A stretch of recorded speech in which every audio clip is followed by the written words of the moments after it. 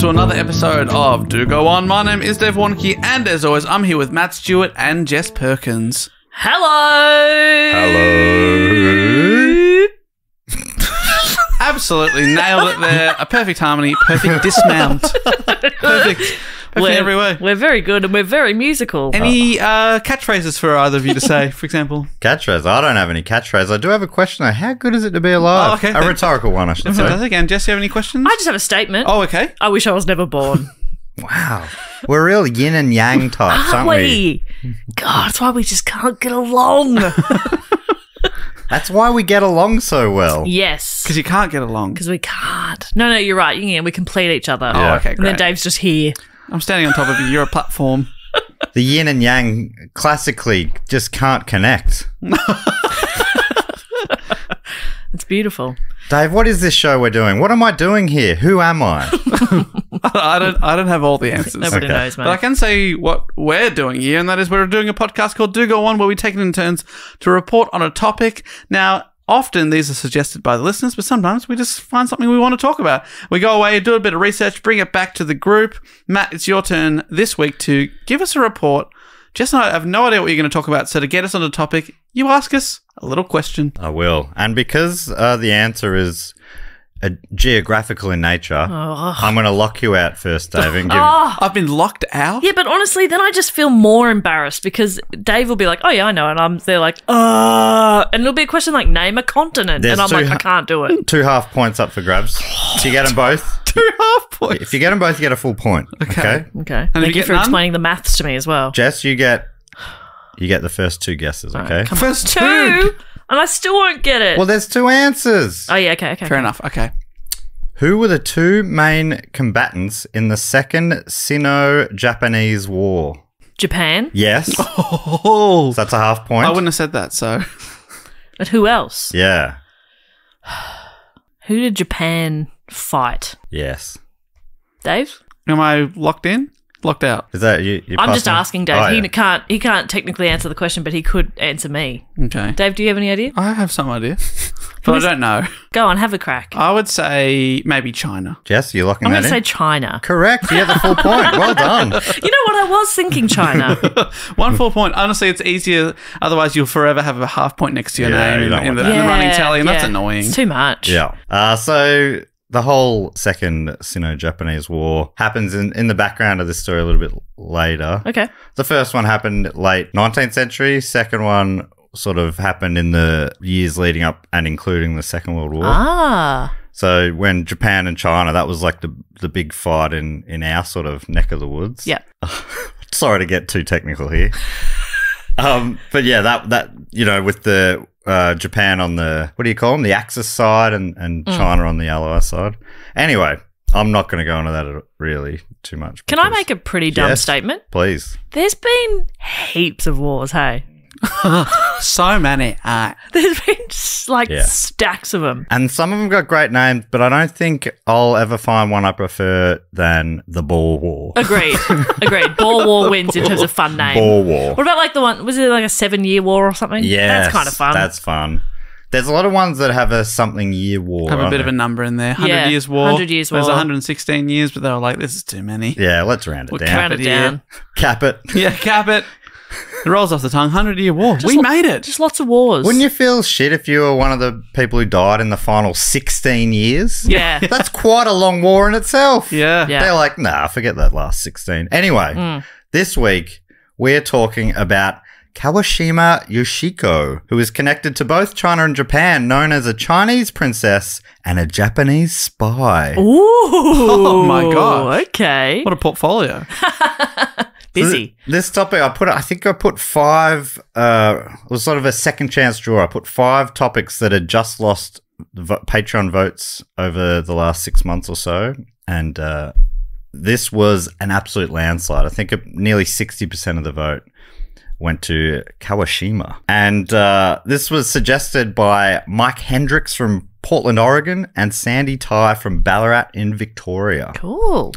Most famously now known as Kawashima Yoshiko, but born Isen Jiro Xianyu, in approximately 1907, the exact date seems to be unknown, a child of the Manchu Prince Shanki, also known as Prince Shu, a member of the Qing dynasty, and one of the concubines named Lady Zhengia.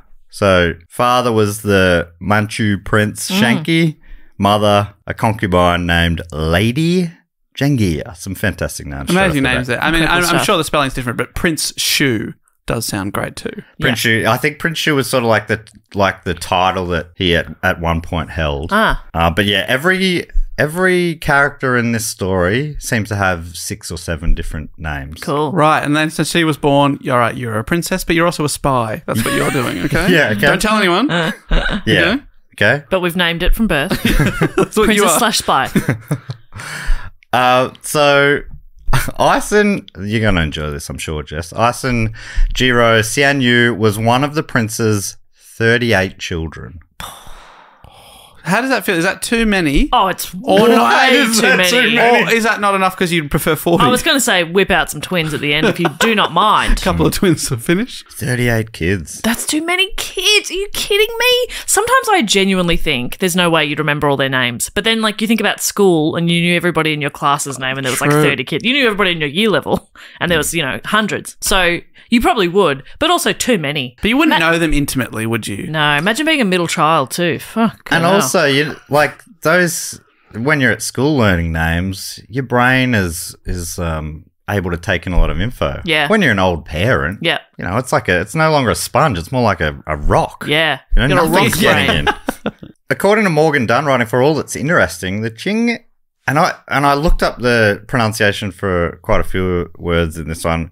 The Qing dynasty. Some people, I think it looks like maybe in England they say the Qing dynasty.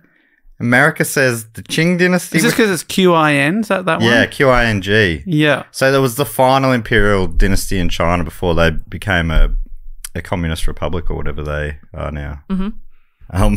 So anyway, I'm going to say the Qing dynasty. And they swept to power in the 17th century as conquerors, nomadic warriors, who swiftly toppled the Ming dynasty. For 200 years, the Manchurian emperors had reigned over a prosperous nation, but by the time Kawashima was born, their grip on power was weakening. So yeah, the Qing dynasty is also known as is run by these Manchurian emperors. Writing for Redex, Bruce Coggeshall quotes a correspondent named Shen who filed reports to Reuters from Reuters. Gotta say that. Man, I don't know why I It's a struggle with very that. strange word. Okay, so it's not me because I Well, do. in the English language, the way we would pronounce words, but it's not an English word. But yeah, that's why. Oh, right. Where's Reuters from? I think it's somewhere in Europe, Dutch, maybe. Right, 'cause it's the first newswire service ever. And is it spelled like would you say Reuters if you didn't know? Yeah, No. it's REU. REU. Yeah. So Yeah. It's, all right. TERS. Yeah, that's right. Anyway, so the Reuters. I went, I'll take a moment here and get it right. I'd somehow double bluff myself. Anyway, Shen reporting for Reuters. Oh my Okay, God. Established in London, but by a German-born Paul Reuter. Right. Okay. Oh, okay. That's why it's called Reuters. What? Because of Paul Reuter. But anyway, Shen sent in this report from Chongqing in China, which is, I want to go there. Chongqing. I've been there. What was it like? Was it as good as it sounds? Yeah, well, I think it's Chongqing. I think that's the place where on the tour they're like, this is known as the Windy City, and I was Oh like, my how many other God. places are known as? Wellington in New Zealand, Chicago, Chongqing. Yep. There are 3 that come to mind. Big 3. So this report was from 1945, writing that Ison Jiro Xianyu was born in a family which, after 300 years of absolute rule over China, felt the reins of authority slipping away from its hands, and the rule ended in 1911. Part of the family was allowed to stay on in the Forbidden City in Peiping, which is now Beijing, shorn of all power and receiving pensions from the revolutionary government. Though they retained all the rights and fripperies of the royal family, Frippery! including like having thousands of palace guards and domestics, they still had all their servants and stuff, but basically no real power. But they were allowed to stay on. That sounds fucking I mean, great. it sounds ideal. Wait, so I get to stay in this very nice place. But I just don't and have to I make any still have decisions. people work for me And, like, no pressure. No pressure. Okay. Yeah. All right. Sign me up. Yeah, I'm in. Can I have that now? Yeah. Yeah, you can. Thank you. And can I have some frippery? Yeah. You can have all the fripperies you like. You'll be up to the frickin' eyeballs in fripperies. Despite this, can you believe it, Jess? The more ambitious family members put themselves into self-exile and plotted and planned for the restoration of the heavenly dynasty from afar. One of these was Isen Jiro Xianyu's father, Prince Shu. Prince Shu was a notorious diehard and pro-Japan, for he believed the Manchu dynasty could be maintained and revived with Japan's help. Right, so you've got the option of Just stay living it here, up. living it up, or he goes, fuck that. We want the power as well. We're ordained. We should be in charge. So he Yeah. goes Fled. into exile, plotting to come back Exactly. sometime. Right. Even though you could just be living it You up. could just be having a nice time. Thousands of guards, hundreds of spa baths, I imagine. Numerous fripperies. Oh my, so many fripperies. Probably a helipad. You didn't say you had spa baths? Hundreds. Oh, I love a spa bath. Every bedroom has an ensuite, and they all have those tubs with the jets inbuilt. You know what? When Whoa. we moved into my family home where my parents still live, and we moved in, and it needed a bit of work, it had a spa bath in it, Oh my god. and my parents ripped that out, put in a regular bath. What? Why would you downgrade? I haven't spoken to them since. I'd forgotten about that until right now, but I haven't spoken to my They parents ripped it since. out. Strange decision. Took out the spa bath. Put in a regular Why tub. are they anti-spa? What's the problem with the I spa? don't know. Is I'm it a gonna have word. generational thing, do you think? I'm going to have a word. We don't need those sort of fripperies in our Yes. house. Is that a frippery's jets? I think they might be jets. Ah. I have no idea what fripperies are. My parents must have been like, we are not frippery people. Yeah. Yeah. We don't have jets in our baths. They felt a bit embarrassed by it. They put it Yeah. out. They turfed it onto the nature strip. They said, we don't want this. We don't want this. This is I don't not want for my us. kids growing up in a jet-filled house. Yeah. Exactly. You'd be soft. You'd be soft and spoilt. That's right. Never get out of the bar. I grew up with, exactly. I grew up wrinkle-free. I never went in that bloody bar. Prince Shu's gone off to Japan, plotting to take back what was rightfully his family's, basically. So young Ison was sent to live at new adoptive father Naniwa Kawashima's mansion, and maybe you'll recognize that name, and was renamed Yoshiko Kawashima at around 8 years of age. Renamed. Sent off to live with a new dad. New dad, This is new your name. new dad, new name. New. You're a new you. New Let's you. get a haircut as well. Hi, Broden Kelly from Auntie Donna, who's just entered the studio. You've Oh. got coffees. Oh, thanks, bro. Is that for me? Can I talk? Yeah. Hey guys, Hey. thanks for having me. Hey, he's on your You're head, on the bro. air. What's up? What's the topic today? We're talking about Kawashima Yoshiko, princess, Japanese. Japanese spy, Far out, he's good. Chinese princess.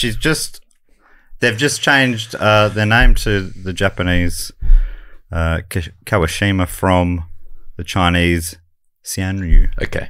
Do you know You much up about to this date? topic? So this is how many episodes deep are you guys now? This is 406. Yeah, that sounds like a 400 deep topic. That's like, look, I just got a bunch of coffees, and they've put in an extra flat white. Sure. Would anyone like it? I mean, I'm still going with this one, but pop it down. We'll work our way through it. I think we'll take half. We could each. develop some sort of SIP system. Yeah. Yeah. Well, this was a leap of faith from me. I was like, do I just walk in and ruin the podcast? Absolutely. Always welcome to ruin a podcast. Yeah, I You're not don't- ruining it, you're enhancing it. Yeah, this is great. How about that? Hard to know how you could ruin a podcast. Yeah. That's true. I mean, I've ruined many podcasts of my Yes. own by, taking the wrong angle or, going down the wrong path or upsetting someone. Hey, you ruined one of ours too years ago. Oh, I thought you were going to say this one because I walked in with the coffee. What was the one I ruined? Oh, the one you're on. Yeah, that's true. I did ruin that. But do you know I actually ruined your live Do Go On? Which one? The one we did the other week live where you prepared, I was thinking about it while I was driving around the other day. Oh, we did the quiz show. You did this beautiful hour of preparation about the Sydney Harbour Bridge. It was more than an hour of preparation. Yeah, you did. But an hour show's worth, I guess.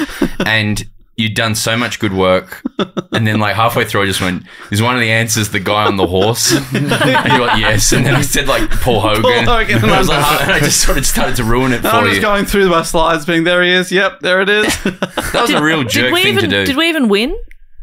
Well, it's not about winning. Well, it is. No, it's 'cause not I was about winning. It's about ruining the show. Well, I was going to say, if you I win in that respect. if we won and you had done that, then that would have been all worth it, you know? But if we Yeah. didn't win, then yeah, you ruined it. Yeah, I did. Who was my guest that night? Claire Hooper Claire Hooper. Was from that the Killing last- Heidi. Just won the last one. I can't remember which one you're Oh, on. then yeah, we That won. was the last one, yeah. Yeah, we won, so it was Well, worth it. I You think didn't that was ruin it at all. honestly, you say that you ruined it, but that was probably my favourite of the three we did this year. It was great fun. Well, that brings me joy because I didn't do Comedy Festival, and then you were the only people to ask me to do anything. And so that was like, I was like, this is nice to do a bit of Comedy Festival. It was very nice to have you on. I won't be offended if you cut this, and I'm sorry to. I imagine you're doing like No. 9 of these today. Nah, no, only two. And we'll absolutely be saying special guest Broden Yeah, Kelly to that's try right. and get some of those. Yeah, you're Some of those, 2 you- extra listens listens. up. You're Yeah. sharing this on your Instagram, I imagine. Mate, yeah, just send it as a collab, and I'll invite as collaborator. Aren't you about to go to do a big tour? Yeah, we're going world tour September. World tour. That's soon World by the tour. time this comes Yeah, this out. one's coming out in August. So By world tour, I mean English speaking. You're not going to either China or Japan? Because that would be very That'd be so relevant good. to... Oh, I would go off if we were massive. Have you in ever Japan. been to Chongqing in China? No, I've been to Wonthaggi. Okay. In China? No, near the D cell down in near the D cell plant down in southeast Victoria. Oh, yeah. it's travel broadens the mind. Yeah. But, yeah, Venus Bay and Inverloch and. Beautiful. Beautiful But part of the world. what did you say? Chongqing. Yeah, no, I Ballarat. I've been Yeah. there. You studied in Ballarat, didn't you? Studied in Ballarat, yeah, but not. What did you say? Chongqing, China. Not Chongqing, China. No, I went Ballarat Uni, Fed Uni now. Yeah, right. But you got an offer from Chungking, though. No, I went. So I was in year 12. I was like, I want to be an actor, and so I just went to one. I said, I'm going to this uni, and I'm not going for any others. Whoa. Why did I do that? What an idiot! It worked Yeah. out, though, right? That's yeah, where I you got it. I met assume you're Auntie talking- Donna. Yeah, that's where I met all the Auntie Donnas. So, any regrets? Yeah. No, it was good. Anyway, this has been sick. Great. Thanks Thanks for for dropping popping by. If you ever think of a topic you want to come back and tell us about again, Yeah. love to have Another you back. plane one because you're a plane spotter. Well, let's talk about oceans. Anyone done Ocean Gate yet? No. What's Ocean Gate again? Ocean Gate, we should call it. Oh, where the boat got stuck? The submarine the other week, Oh, the submarine. which is a boat got boat of the stuck. underwater. Yeah, that's right. It's kind of also almost the boat. Is the Titanic now a submarine? Holy shit. Shit, that's a big question. Is a failed boat a submarine? Is my question. Oh, okay. Wow. So you think all a submarine is a boat that couldn't make it? yeah, to the you know, top? when, like they get cars when they find a car in a lake. Yeah, They're like, we got to get that submarine Is out, that a and submersible? make it a car again. yeah. Wow. I think technically, yeah. Yeah, I guess so. It is submarine. Yeah. Or robot fish. Oh, yeah. a They're the robot. two. That's one of those two for sure. Robot fish. Sorry. I'm going to go. Go book tickets to Chungking. Anyway, we've got a pod to do. Yeah, I'm so sorry. I'm going to leave. Thanks, for the- guys. Thanks for the Yeah. coffee. You don't have to White. drink the coffee. I will drink that coffee. And all the best to the princess. Thank you Yeah. so much. Anyways. All the best to the princess. I said that's not for you. I just say that all the time. All the best to the princess. Yeah. That's your classic sign off. Thanks, dude. Broden. Bye, Bye, Brian. Broden. So, Matt, where were we? Ison, now known as Yoshiko Kawashima. Yes. All right, living in the mansion in the adopted Yes, new daddy, new new life. daddy in Japan. That's right. According to Dunn, Japan daddy, Japa daddy. There's nothing in that. Don't worry. Japan Dad Droid. Because There it there's is. a band, Japan Droids. Yeah, All right. nailed it. Is that enough? Japan Android. Japan Dad Droid. Love it. Perfect. I have no notes. According to Dunn, Yoshiko Kawashima, a princess in exile, was anything but a conventional Chinese princess. For instance, Kawashima rode a horse to school. What? What? Princesses don't do that. Princes, maybe. Yeah. Certainly not a princess. Also wore men's clothing. Whoa. And this was shocking to polite Japanese society, had short-cut hair. Whoa. Okay. Whoa. As a princess in exile in Japan, Japan's media was all over this story. Oh, okay. I was thinking that like they'd gone under the radar somehow with the new name, the new branding, but it's like, oh no, Chinese princess is here. And this is a child, right? Yes. And the media's just having a great time watching a child. Yeah. Watching a child ride a horse with a short haircut. Short haircut. Yeah, and that makes exactly. that's news. Yeah. Big in the papers. That's big in Reuters. Because I think also, I think Japan at this point is like, they're looking to They're going off. take over the whole region, basically. Right. Yeah. They're going off. going Yeah, off. mate, like a frog in a bloody sock. They're going off. According to Barbara Morgan, writing for Encyclopedia.com. Barbara Morgan? I almost took out quotes from Barbara Morgan's article because some of them are just like contradict every other source. Right. But anyway. But you kept Morgan. it in so I could say Barbara Morgan. Yeah. Thank you. And Barbara Morgan to you. But according to Barbara Morgan, petite in stature and extremely pretty, Kawashima took to wearing men's clothing, particularly uniforms with riding breeches and shiny black boots. You see, how could I leave that out? Yeah, how It's can you do that? important And stuff. are you saying Barbara Morgan is wrong because everyone else said they're not pretty? No. Absolutely not. Real Uggo. No, Barbara Morgan had like Barbara Morgan. a different story about the death, which seems Okay, that seems which seems like was pretty consistent everywhere else. right. And Barbara Morgan said Yeah, a bit of a spoiler there. went over to Japan at birth, not at the age of 8, Right. stuff like that. Yeah, okay. But everyone else is saying, as an 8-year-old. older, Yeah, Barbara okay. Morgan's doing a bit of fan fiction. Yeah. But I don't know if they've just got good branding, but encyclopedia.com sounds like you should be able to trust it. Oh, for sure. So maybe everyone else is wrong, or maybe I don't know what I'm talking about. I trust Well, I mean, Barbara that- Morgan like- with my life. Yeah, no, true. God, what a name. I'm not trying to besmirch the name of Barbara Morgan. I think you are. Oh, you think I'm here besmirching it? I think you're a bad boy. I'm not. If anything, I wish nothing but the best fripperies to Barbara Morgan. I love Barbara Morgan. I want Barbara Morgan to have everything she wants and deserves. Wow. Okay, I take And it back. more. And more. Good. Yeah. I simply had to. Oh, you simply must. So yeah, media are obsessed, and they're like, "Ugh, so unconventional. Riding horses, short haircuts. It's constant fodder for the Japanese newspapers. According to Phyllis Birnbaum, in her book Manchu Prisoners, Manchu Britney. in her book Manchu Princess, Japanese Spy, Japanese man. Yoshiko Kawashima later wrote, I was born with what the doctors call a tendency towards the third sex, and so I cannot pursue an ordinary woman's goals in life. People criticize me and say that I'm perverted, and maybe they're right. I just can't behave like an ordinary feminine woman. Wow, what the doctors call a tendency to the third sex. Yeah. So it's sort of like an acknowledgement of gender identity being a bit of a spectrum, but they don't really have the understanding or the words for it yet, I guess. Yeah, maybe, That's yeah. interesting. Yeah, it's interesting. Third sex, they're saying it's not a binary, it's a trinary. Yeah. There's like, okay. Whatever the word for that is. Yeah, interesting. Uh, But isn't it? Yeah, it's so it's so weird that time where like a person wearing pants is like, oh, this is going straight to the papers. yes. So weird, isn't it? We just can't grasp it. But yeah, different times. It sounds like some sources will say, and that, like it's one of those stories that has everything is a little bit different. I mean, Barbara Morgan's Barbara off Morgan. the bloody deep end, but but every version of it does seem a little different. The details are different on every source. But I was reading that Yoshiko was sent to a boys' school wearing a boys' uniform for a time, and maybe that's where they got a bit of a taste for the pants. Yep. Lifestyle and pants. That'll give you a and taste. horses. That'll give you a taste for pants. Oh, mate.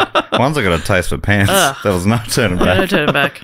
Honestly, for me, I reckon if I'd ever worn a dress, I wouldn't have turned back either. Flowing. Yeah, I but- mean, right now, I'm feeling right up the crotch. It feels comfortable, but also are you getting breezes in there that you're not it's the usually, breeze. that you don't get in Well, pants. a particularly gusty day and a light dress, and everybody's seeing your undies. Oh, suddenly you're okay. flying to the moon. That's right.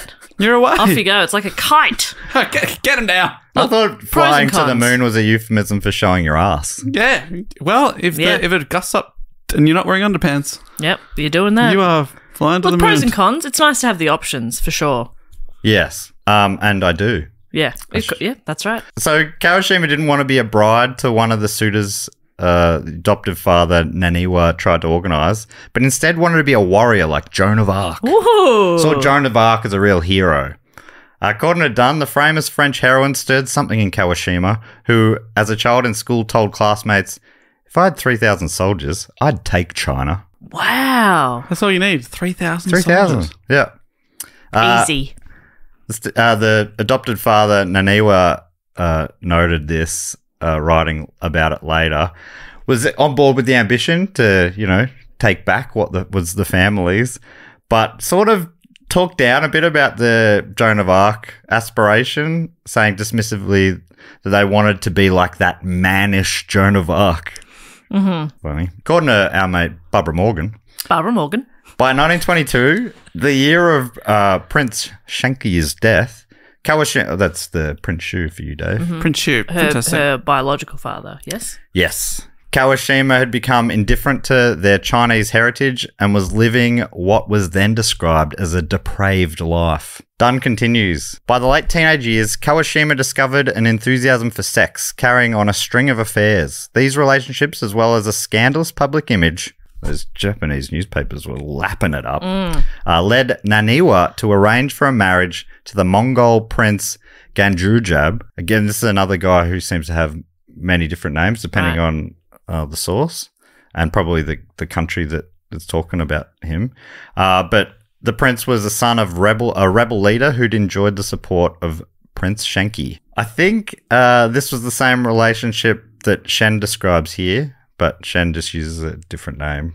But it was unless there was another Mongol prince that she got set up with at some point. I don't think that's unlikely. Anyway, Shen writes, the great turning point for Kawashima's life came with her discovery by the Black Dragon Society, a clique of the Japanese jingoists dreaming of a dream of continental empire and world conquest. So this is a kind of a slightly secret society that wanted Japan to take over the world. Wow. Right. Presumably including China. Yes. I think that was a real starting point for them. Step one. Get off the island. Particularly an area in the northeast called Manchuria, which is where the Qing dynasty was, until recently ruling over.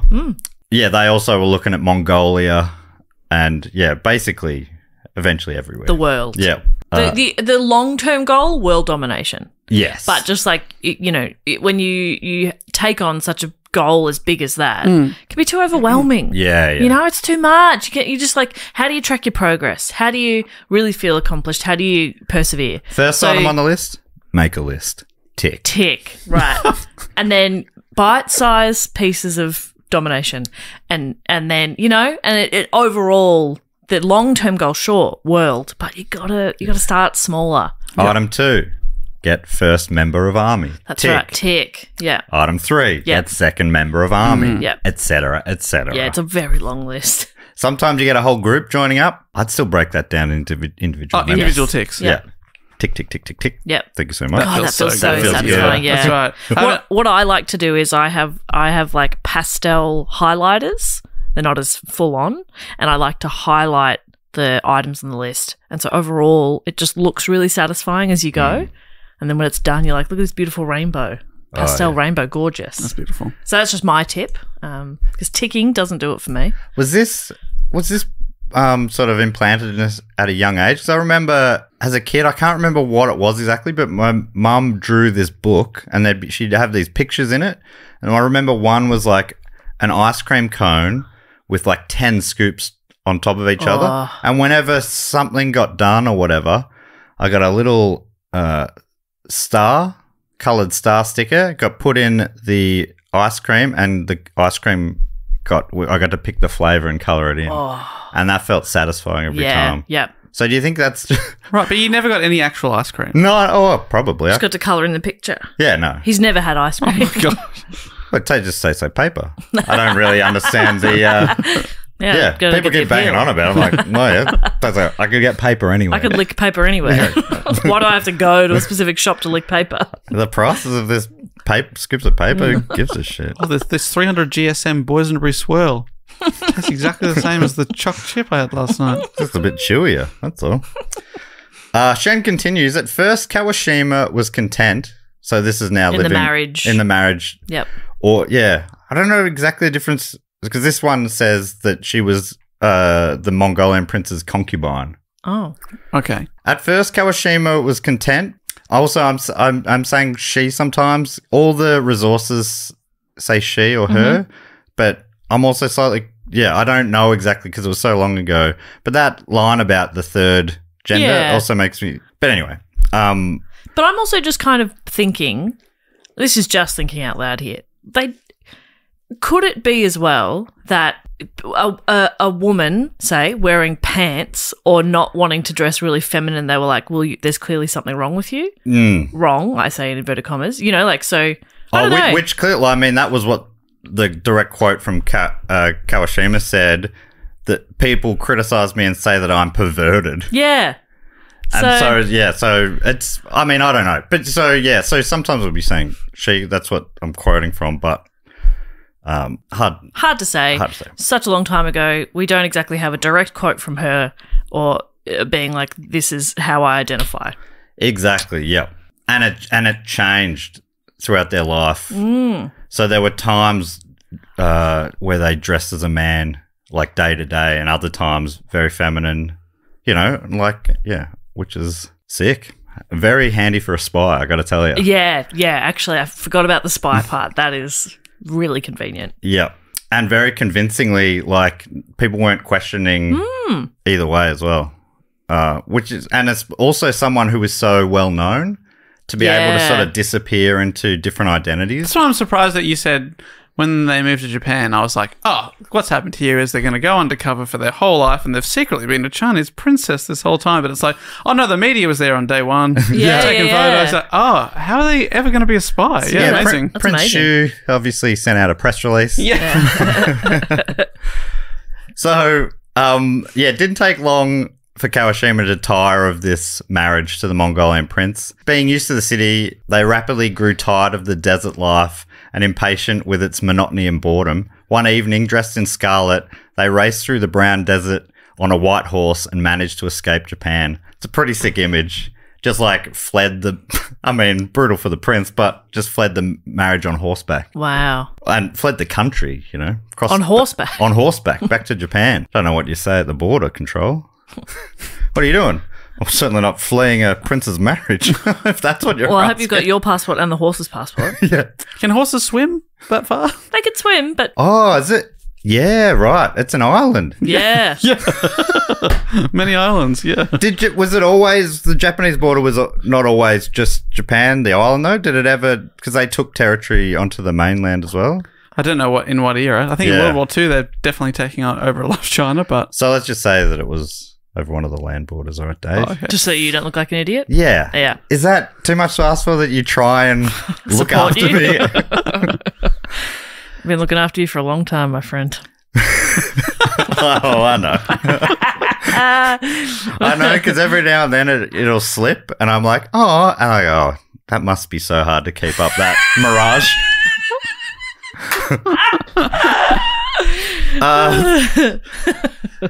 So the Black Dragon Society was like, what a great recruit. A Chinese princess, with all these attributes. Yeah. But they set up this marriage apparently, either the adopted father or the Black Dragon Society, or some say that he was a member of the Black Dragon Society. Some seem to make it look like he didn't approve of what she was up to, but so the Black Dragon Society was pretty annoyed that they did a runner. Yeah. But apparently also a little bit impressed. Okay. Moxie, I think. Yeah, that sort of thing. And decided to give Kawashima another role to play as a spy working with the Kwantung Army. Shen continues, Kawashima's first assignment was an inspection tour of the Northeast under the disguise of a woman teacher or tourist. So doing these little things, mainly fact-finding, but just sort of taking on a different identity, dressing in a certain disguise, and just sort of, just listening and asking questions, and apparently just brilliant at it, right? Wow. After that, They worked as a spy, making connections with educators and newsmen, worming into the confidence of civil and military authorities in different localities. The work also included frequenting opium and morphine dens, posing as a Chinese or Korean sex worker to mix with petty officials and officers. It was said that about 400 Japanese spies worked under Kawashima at that time. 400? So built up this huge network of spies. Whoa! That's amazing. Yeah. It's slightly complex because obviously the Japanese Empire was pretty brutal and full on.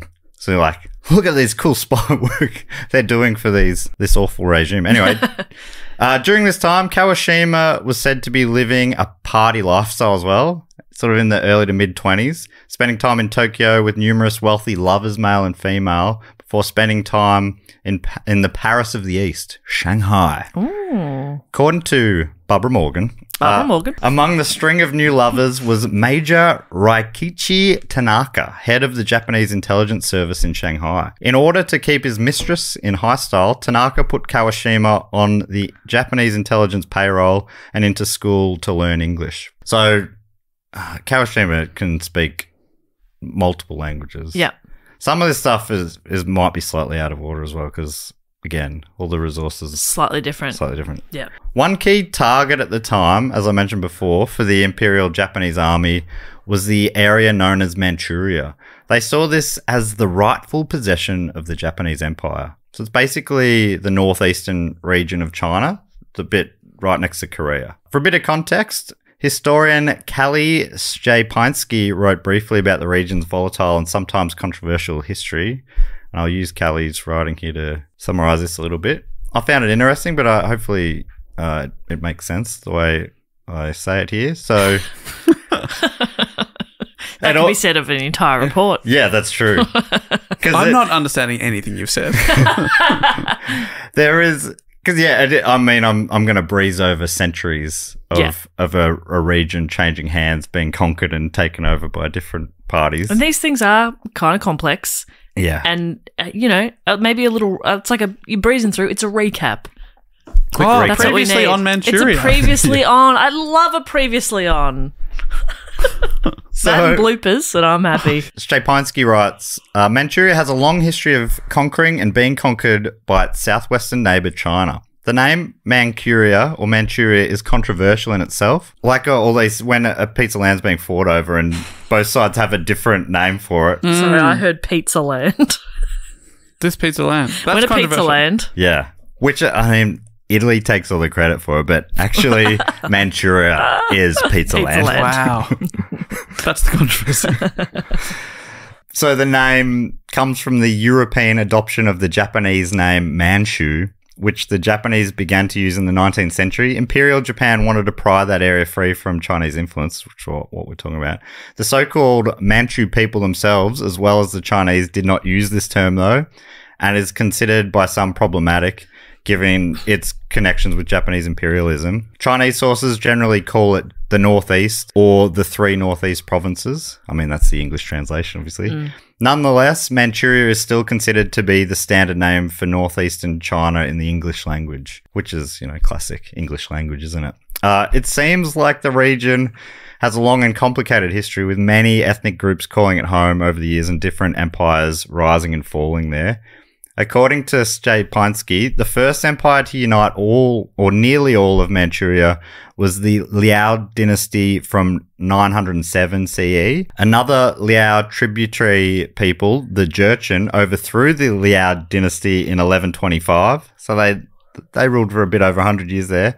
And they formed the Jin dynasty.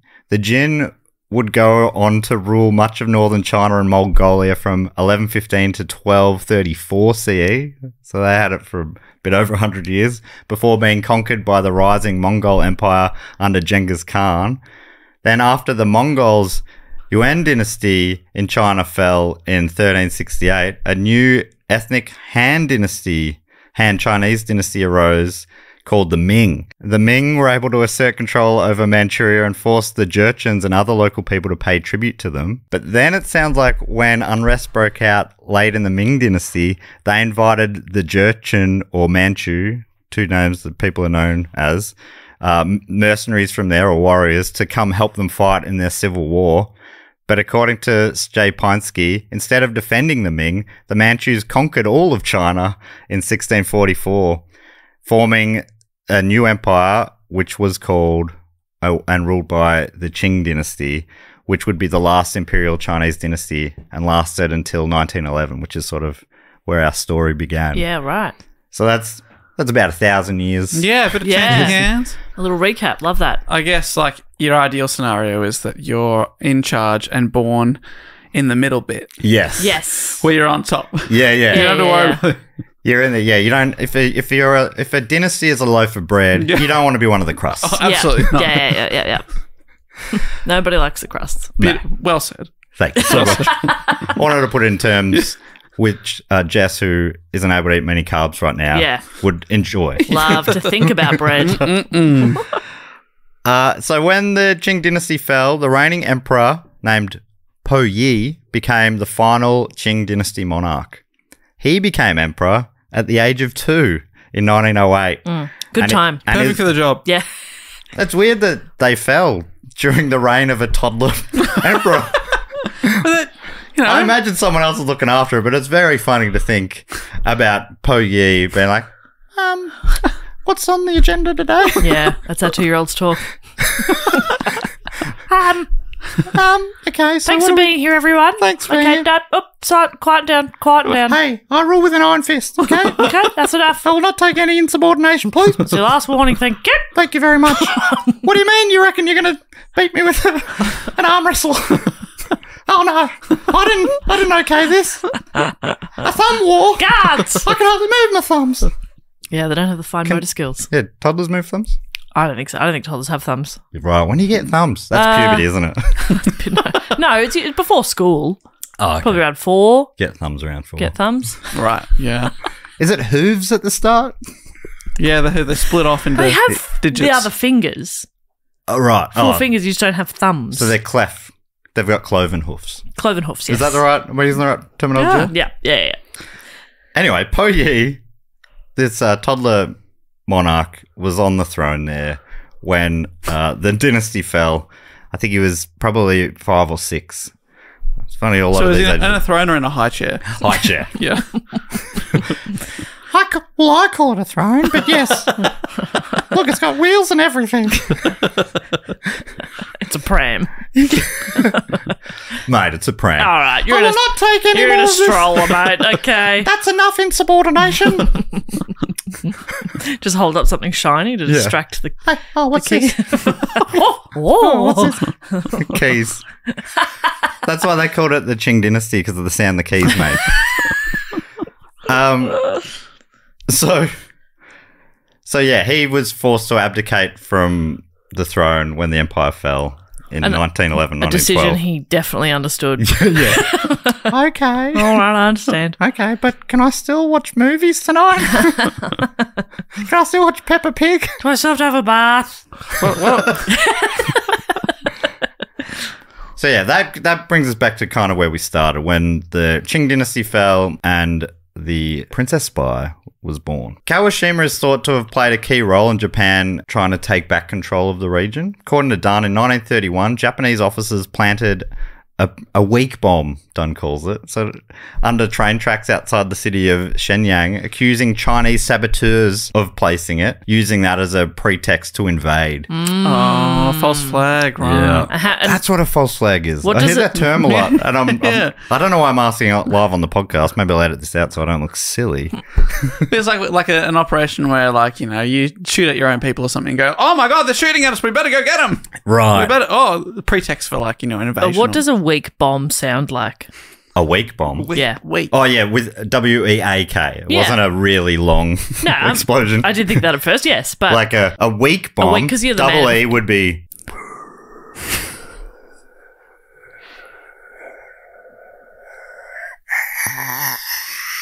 And that would go on for quite a So it while. gives you a bit of time to clear the And area. then, you know, day 4... and then by day 6, it's going back down again. Okay, yeah. sort of fizzling out a bit. Yeah. But a weak bomb like But a W-E-A-K. weak bomb goes... Wow. Oh, who did that? Oh, yeah. Oh, the Who did Chinese? All right. Okay, In we great. go. In we go. The Chinese farted. we better invade. We better invade. This is disrespect. We will not stand for it. This bath doesn't have jets anymore. I know it was a fart. Did you fart in the bath? Did you fart in the bath? Maybe we should call this episode A great title for a podcast. Fart in the bath. I mean, it will seem people will be listening to the first half hour going, why is this episode called A Fart in the Bath? Well, Now they'd know. there's your context, people. And that's why they invaded. It's still not relevant to the story, but I guess it makes sense why they named the episode that. Fart in the bath. Fart in the bath. So yeah, they've used a false flag. Thank you so much, Dave, for really broadening out my vocabulary by about 30%. And 10% per word. so, and this worked. They did invade based on this bomb, apparently. And some say this Japanese invasion of Manchuria was the beginning of the Second Sino-Japanese War. Right. Back to the question. Here we go. Though others say it started 6 years later Okay. with the Marco Polo Bridge incident. All right, but is that Morgan saying that? Because we don't trust it. Barbara Morgan. No, that's just depending on who you ask, which I think... And I'm asking Barbara Morgan. Okay. I don't think Barbara Morgan represents either China or Japan, but Okay. I didn't read into it. What do you reckon the Marco Polo Bridge incident was like? I just assume there's the pool under the bridge. Yeah. Oh, right. Fish out of water. Japan's probably in the water. Yeah. China's going Marco. Japan's going Polo. Yeah, but then they're using that to, while China's got their eyes closed, to sneak over the bridge. Exactly. Absolutely. Yeah. Yeah, Polo, still here. And really we're good in. at throwing their voice. Really good. Really Still good. here. So yeah, that one. Oh no, I've got written here that was a battle during July 1937 in Beijing between China's National Revolutionary Army. They were the ones yelling at Marco. Yep. And the Imperial Japanese Army. Polo. Polo. Right, fantastic. That's basically what we said. Oh yeah, it is too. Good guess. Writing years later in his memoirs, Major Raikichi Tanaka, who I mentioned before, was one of the majors who was working with Kawashima, possibly, in terms of the war, spying, and also in the bedroom. It's work. The way I do it. The way Major Raikichi Tanaka does it. Takes that business attitude. But yeah, this one isn't backed up anywhere else. Just in his memoirs, Tanaka claims credit for a whole bunch of violent riots and brawls that are now known as the Shanghai incident, saying that he ordered Kawashima to travel around to pay workers and thugs to start these brawls, Oh. to create basically a ruckus to so that attention would be diverted and the Japanese would be able to just move in, which did happen, but Oh, so they just create Only- distractions. yeah, only Tanaka. I don't think anyone else says that Tanaka was it was his brainchild, but in his memoir, he's like, yeah, that was one of That was mine. all me. I did it all. But whoever's plan it was, it worked, and the Japanese troops' position in China was further strengthened. When the Japanese had control of Manchuria, they now wanted it to appear legitimate, so they needed a figurehead to front it. And Kawashima played a key role in persuading the young deposed Qing Emperor Po Yi to take the role. Now, no longer a toddler. Oh, He was coming the, back. the yeah. toddler king, now in his 20s. Oh. But So- still sitting in a high chair. still sitting in a high chair.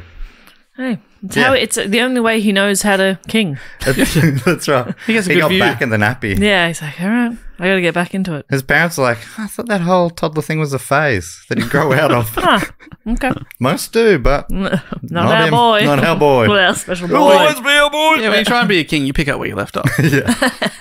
He actually, there was one time he was briefly reinstalled to the throne, but that lasted like 11 days, I think. Nice. So this He kept shitting on the throne.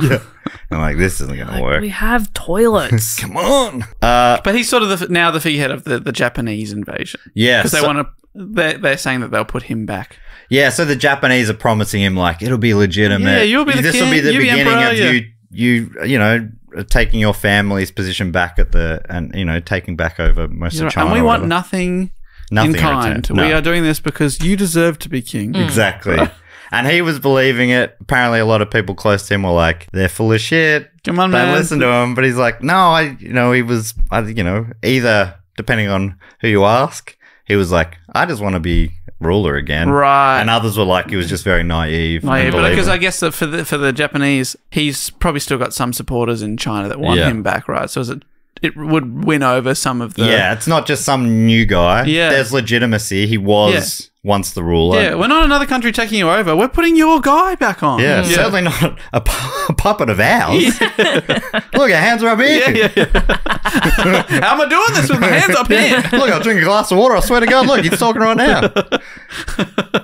So, yeah, Kawashima helped convince him to take on the role, though. And this was sort of part of, well, they thought, this is restoring their family's Qing dynasty to the seat of power. So, saw it as achieving that goal. And Po Yi was Kawashima's, I think, cousin, part of the same family. But yeah, unfortunately, as it turned out, the Japanese just wanted him there to prop up a puppet regime, and they renamed the area Manchukuo. So it's just a slight change. According to Birnbaum, some of Po Yi's advisors objected to this plan, like I said, fearing he would have no recourse once under the control of the Japanese. Family members also were opposed to his alliance with the Japanese and fearing that he might submit to the enemy. Yet Po Yi allowed himself to be won over by Japanese promises, later saying, I was too far carried away by my dream of restoration to heed any warnings. He believed that one day he would be proclaimed emperor there and rule a unified China again. Instead, as had been predicted, he found himself immediately diminished, subject to Japanese orders. Oh, dear. And it sounds like even, he went around and later, when it all fell apart, I don't know if you know how World War II ended, but well, no spoilers, but... I didn't know it had ended. I didn't see that in the news. Oh. I didn't see that in Do the they news. cover it? Just in brief, it didn't go great for Japan. Oh. Okay. But and so after that happened, he was like, yeah, I regret all that. I was naive, but, that was when now China's back in control and... Right, yeah. Yeah, no, I didn't like them. Yeah. Whoa. I thought this was for the good. We were doing... I thought I did this for you. It was a joke. It was a joke. I can't believe you didn't get it. That's actually pretty embarrassing. That's embarrassing for you. Yeah. Not Po Yi, for Po You. No. I'm always joking, see? See? That's another one of my bits. I'm funny. It sounds like Yoshiko Kawashima also privately criticised Po Yi for being too easily influenced by the Japanese. At the same time, Kawashima's star in the Japanese army continued to rise. According to Dunn, now a dashing soldier in Manchukuo, Kawashima led an army of several thousand irregular cavalry troopers to suppress Chinese resistance fighters. That army... They only wanted 3,000. The army dream, it's happening. Wow. Yeah. About 5,000, I think. Right, Fantastic. so more than they wanted. Yeah. More than they needed, I should say, yeah. sorry. They've got a surplus of soldiers. Yeah. Yes. You're going to say yes. Oh, yeah, you'd be like, oh, yeah, I guess so. Yeah, check. I need 3, but if you want to give me 5, that's fine. Yeah, just head to the back. That way, I suppose I can give better, days off. Yeah. But We can work 10 on, 4 off, and that'd be nice. And I'll probably need a couple of days off myself now because I got a lot of ticking to do. That's actually going to take me ages. Dunn continues, Japanese officials were eager to use Kawashima as a public relations figurehead. By 1933, a popular novel, The Beauty in Men's Clothing, was written about Kawashima. It presented a fictionalized exotic account of Kawashima's activities, creating a haze around the truth. So it was hard to know where the truth It's fan fiction. stopped. Yeah, basically. Is it written by Barbara Morgan? Barbara Morgan. Barbara Morgan is a real person, and I can, as far as I know, a fantastic journalist. And a fantastic thing to say. I'm just having a great time. Yeah. Big Barbara Morgan fan over here. Yeah, big Barbara Morgan fan. So Kawashima would return on occasion to Japan, appearing on radio shows, and even released an album of Mongolian folk songs. Okay. Kawashima was a big star. Doing it all. But at the same time, not ideal as a spy. To be releasing such a- number 1 albums. And books being written about you yeah. such a great spy. Yeah. Here's some of the outfits. Good. Yeah. Here's heaps of pictures. Album is called I Am a Spy. Yeah. But these activities, as well as being the leader of this army, continued Kawashima's widespread fame in Japan, with newspapers dubbing the princess as the Joan of Arc of Manchukuo. Must have felt good. Because that's the hero growing up. Your childhood Yeah, hero. that's who they, aspired God, to be. I could be the David Suchet of Melbourne. My gosh. I mean, we've already had the Paris of the East as well. I love the something of the something. It's fantastic. Yeah. Especially when it's something so small like the David Suchet, which I don't know how you're even going to get there. No. Yeah, no, exactly. I couldn't even do that. I don't even know who I would want to be, What are the Dolly Parton of the I knew you'd affluent say East? Dolly, but I can't sing. Oh, yeah. But you could have a theme park. Oh my God. The other thing Dolly's famous Oh, for? Perkins World. See, that sucks. Bop World sounds better. Bop World? Yeah. It's not as good as Dollywood. Boppywood. Boppywood. Okay, I take that back. That's great. That's really good. Boppy's World instead of Wobby's World? Boppy's World. It works locally. That's good. Gumbopper Park? That's cute, actually. I like Gumbopper. Gumbopper Park, where the fun just never ends. It's sadly did end. Oh, Is that the one that closed? No, that's Wobby's World's Wobby's closed World down. closed. Wobby's. Is Gumbaya Park still It's there? now, is it had a bit of a rebrand? is that Gumbaya World? Yeah. A rebrand. I say they've taken over. Yeah. They formed their own kingdom. The Imperial and Gumbaya Army Forces. So, despite Kawashima's allegiances clearly lying with Japan, they still tried to straddle a fine line between this split identity being both a Chinese princess and a Japanese spy superstar. Like I'm not even sure whose side Wow. they're on now. Who? It's not clear. They do it all. It seems like they are mainly spying for Japan, but it does seem like there's blurred lines. Yeah. And which did end up making both sides kind of think they were working on the other side as well, which Right. Not good to have both of your sides think that. Hang Yeah. on, you working for the other people? yeah, exactly. Uh oh. In one speech, Kawashima said, "As commander, I've ventured out into the hail of gunfire a number of times, and I indeed have sustained 3 bullet wounds. But when I think about it, I see that friend or foe, we are all brothers. Japanese, Chinese, I know we have differences of opinion. Some of you might shoot me, but I still think of you and I as brothers." Right. Really Wow. straddling the fine line between both sides. Yeah. Keeping everyone happy. Yeah, yeah. I love you all. I don't Love shoot you me. all. Shoot me once. Shame on me. Brother. Shoot me twice. Can't get fooled again. Can't get fooled again. Brother. Brother. Remember, Dave, you're not allowed to say that. I didn't say it. I Now know. watch this drive. Now watch this draft. I think in Do Go On canon, we've merged 2 Bushisms together. That's I think two. That's back to back. That's a supercut, isn't it? That's yeah.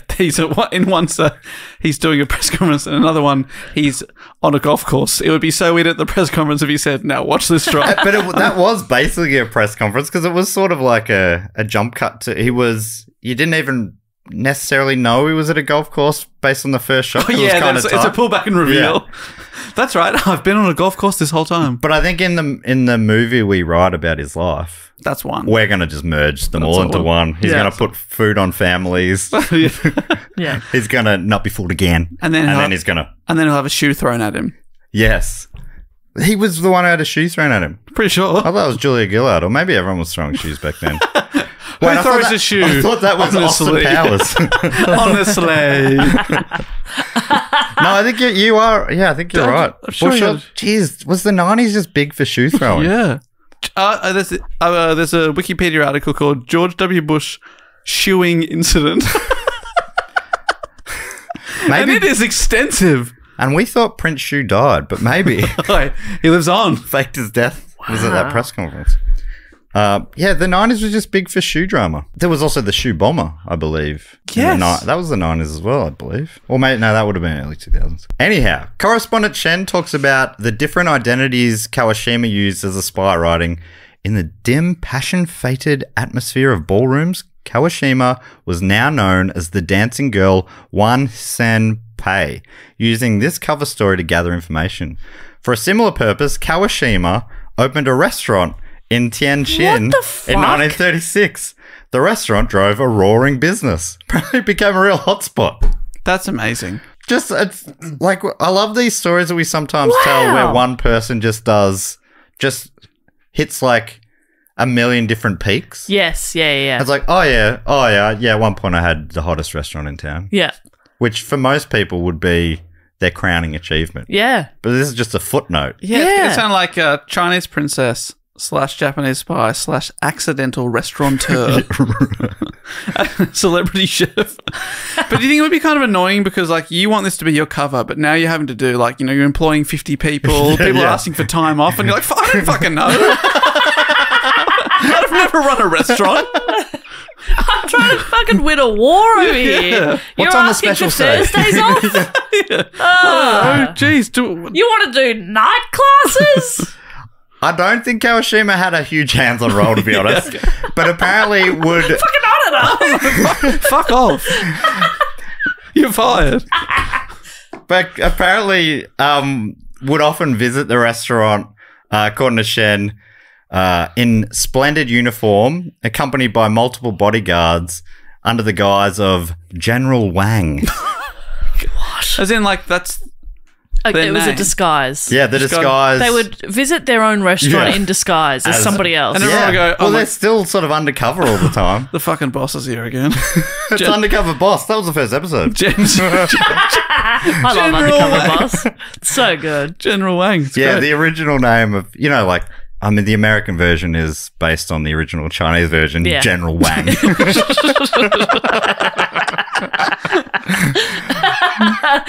But a writer at the time described General Wang as capable of speaking perfect Mandarin and other Chinese dialects, perfect Japanese and English, and having a square face and broad eyebrows. Kawashima really was the master of disguise. Wow. Which the movie Master of Disguise was actually based on. Yeah. The Wow. life of General Wang. Kawashima ever dress as a turtle? Yeah, a very turtly turtle. But I've what- never seen it. Am I not It's the only bit I know. turtly Am I enough not for the turtly turtle enough? club? I love We, Dana Carvey. we watched that movie at Robbie Bowen's 13th birthday sleepover party, and even for us, it was bad. Oh, You know, like, really? the bar is so low. For Oh, it. you would 13. assume that kids would love Yeah. it. Even though we were left going, we got that from Blockbuster? That was our overnight special? What has Garth done? Yeah, I know. Oh, party on. No, thank you. Yeah, it feels like really Dana Carvey should have had a much bigger movie career than he did. And I don't blame him. There's still time. Yes, 100%. That's what I have to say. Point well made. While riding high through the 1930s, Kawashima's reign started... I'll just read it as I've written it. I started reading it a bit differently and I tried to improvise and the Yeah. sentence ran out of steam. A bit Bit of flair. of improvised jazz. A bit about... I'm trying to jump back in. I can't be... It's like 20 minutes.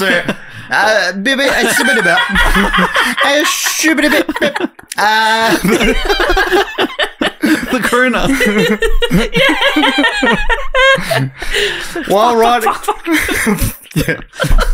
It gets more and more desperate and... fuck. Oh, fuck. Oh, no. Please. Oh, God. So why spend hours writing a report if you're just going to riff it anyway? While riding high through the 1930s, by the end of the decade, things were getting tougher for Kawashima. Now too publicly visible to be useful as a spy, the Japanese army was also growing tired of Yoshiko's increasingly critical tone against the Japanese military's policies in Manchukuo. I've switched between the two names, Kawashima and Yoshiko, just for a bit of variety there. Okay, great. So that's the same person. Same person. But they're on the out because, one, they're too famous to be a spy, and two, they're now talking shit about the people they're spying for. That's a couple of reasons to Couple dislike of good them. reasons, yeah. You're a bit too famous and well known to be a credible spy, and also you keep shitting all over us. I heard what you said. Yeah. Okay. You know you're quite famous. The newspapers are reporting it all.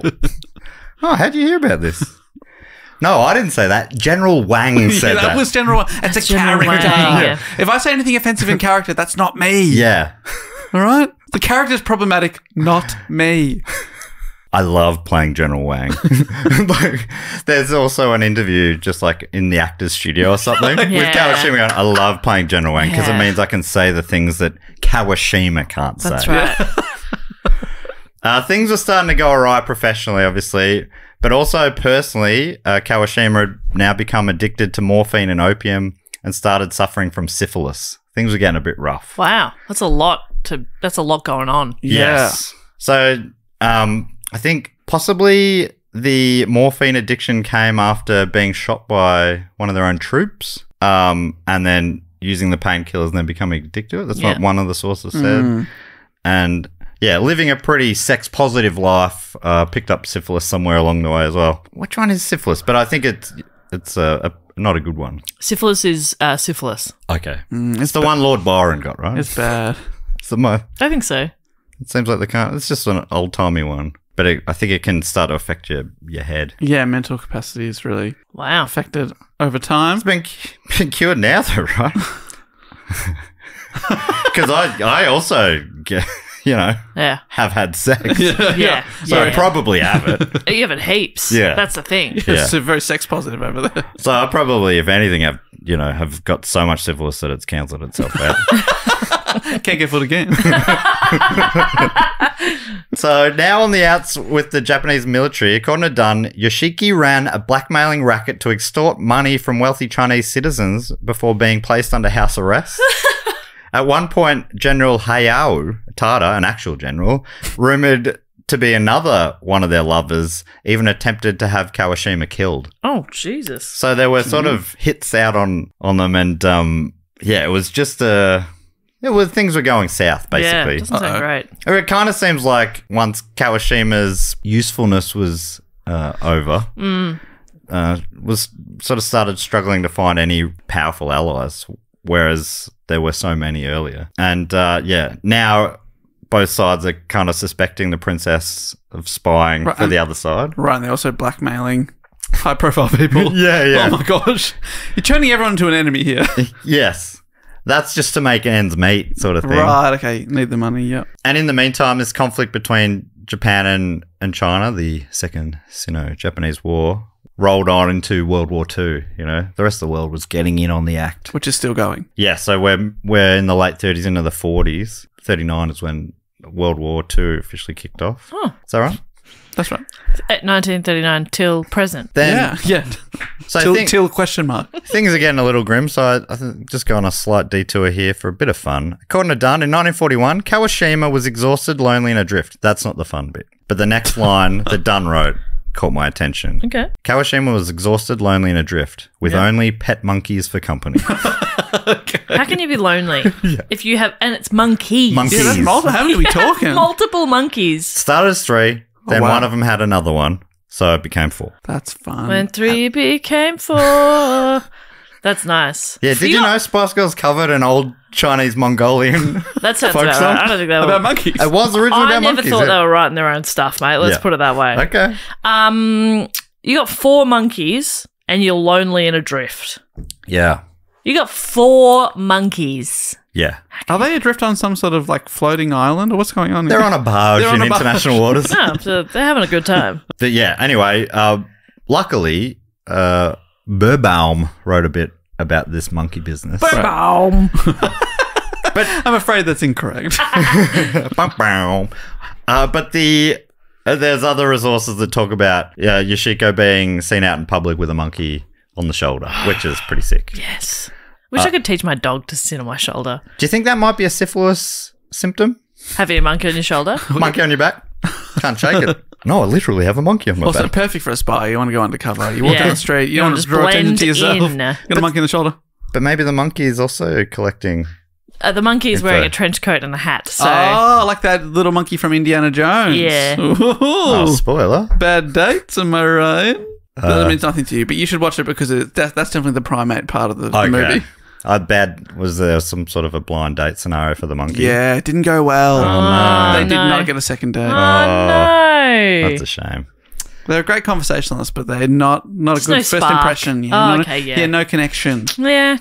Oh, well. That's, you don't take that personally. Yeah, you find the right person for you. That's right. Someone And- else who's not good at talking. Yeah, and you can not talk Maybe forever. not a monkey.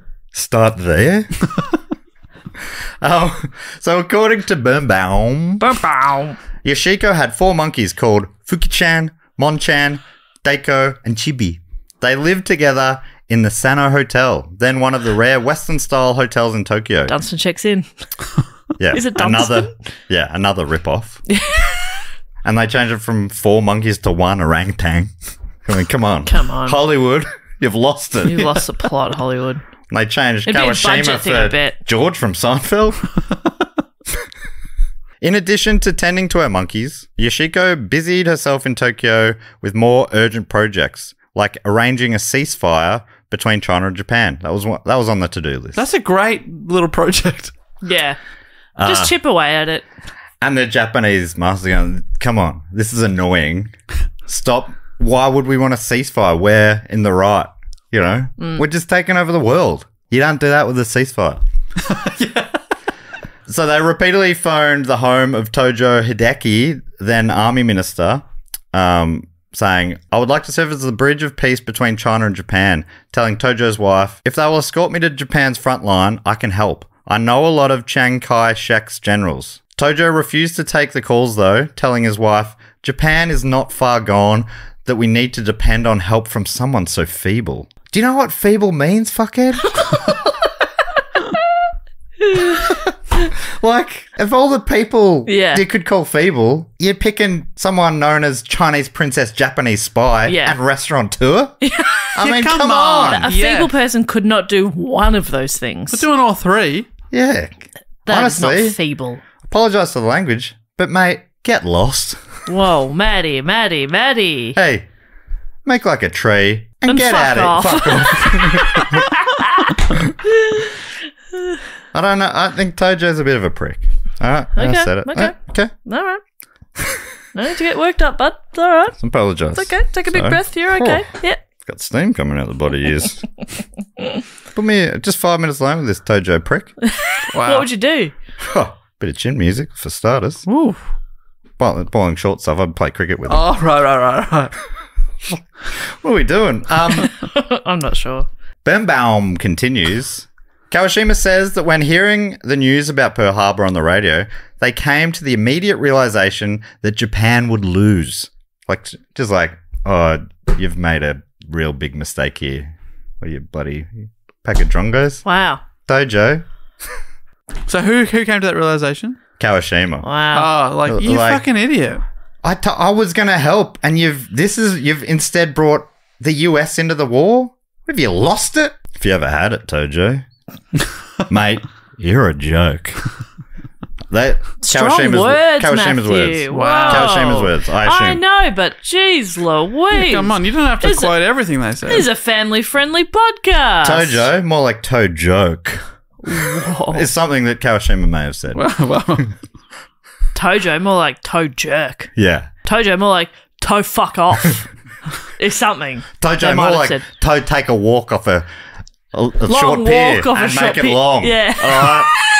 And while you're at it, keep walking. Yeah, it's something they might have said. Keep walking till you're wet, mate. Yeah. Till your toes get wet, Tojo. Yeah. Until your toes go Joe into the water, bro. Okay? It's something I've they said my might piece. have said. It's something they might have so said. what they're saying to Tojo's wife is like, he still won't take your call. Okay. I've written it. I've taken a note. I've written all of that. Can you read that back to me? just pass on a message, all right? Massive. Well, that's just something she might have said. Yeah. Massive. Yeah. Massive. Oh, Kawashima's not busy enough that every now and then they don't misspeak a little? Yeah, that's right. They know several languages. Sometimes you just miss up a little word. Yeah. Jess, more like jerk. Something they might have said.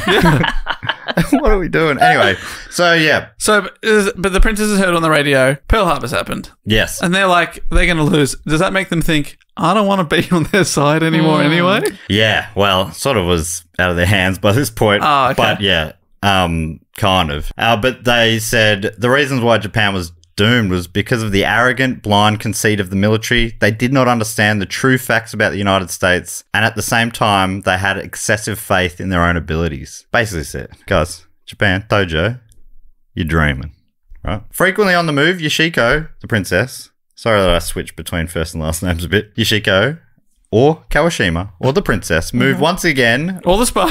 With the monkeys in tow. Oh, great. Or Major Wang. This time to Japanese-occupied Beijing. They're known as Peeping. According to Birnbaum, at last, once Japan's defeat seemed inevitable, the perpetual traveller Yoshiko refused to budge. The dangers awaiting in China after Japan's loss were obvious to anyone who cared to think about the princess's welfare, but perhaps the realization was made that once the war was over, there would not be a refuge in Japan either. Basically, like, I could run back to Japan, but I think I'm in trouble either way. Japan's going down. I think I'm done. Yeah. They're not sure. Either naively just like, I'll be right here in China, or I know. Where else would I go? My fate is sealed. Yeah. Shen continues, while in Beijing, Kawashima usually dressed up like a Manchu nobleman in a long cape, satin boots, and a skull cap with white or green jade knot. Talking later about wearing men's clothes, Kawashima once said, "The colour in a man's dress is a protective colour for me. Formerly, I received scores of nonsensical love letters daily. The number has been greatly reduced since I found a protective colour." Basically, the protective colour being men's clothes. Yeah. Shen continues, "The life in Beijing was, I love that sort of humble brag. Formerly I received scores of nonsensical love Could letters." not walk down the street without people proposing. I'm not beating him off with a fucking stick. Oh, it's exhausting. This way, I just get to, have a bit of anonymity. Yeah. People leave me the fuck alone. Men time is me time. Yeah. But it does sound like that was pretty true. People would just in love. Bombard them. You're picturing like cartoon love heart eyes. Yep. Coming out of their heads. Yeah. Going, "Ooga." Yeah, exactly. Exhausting. That would be brutal. Just trying to get a chai latte. Yeah. Do you mind? All right, please. Shen continues, "The life in Beijing was one of long debauchery and sensuality. Ooh. Kawashima had a number of lovers who incessantly quarrelled for greater favours from her. Kawashima was held in awe by the Japanese gendarmes. One word from Kawashima was enough to restore freedom to any Chinese arrested by the gendarmes or cause death to them." Oh. Like, picture a bit of a thumb action, up or down, which way is it going to be? There was one story where one of these gendarmes disrespected Kawashima's driver. So Kawashima's like, to the gendarme, basically, like, Kawashima didn't have a rank or anything at that time. He goes to the gendarme, "You're my driver now."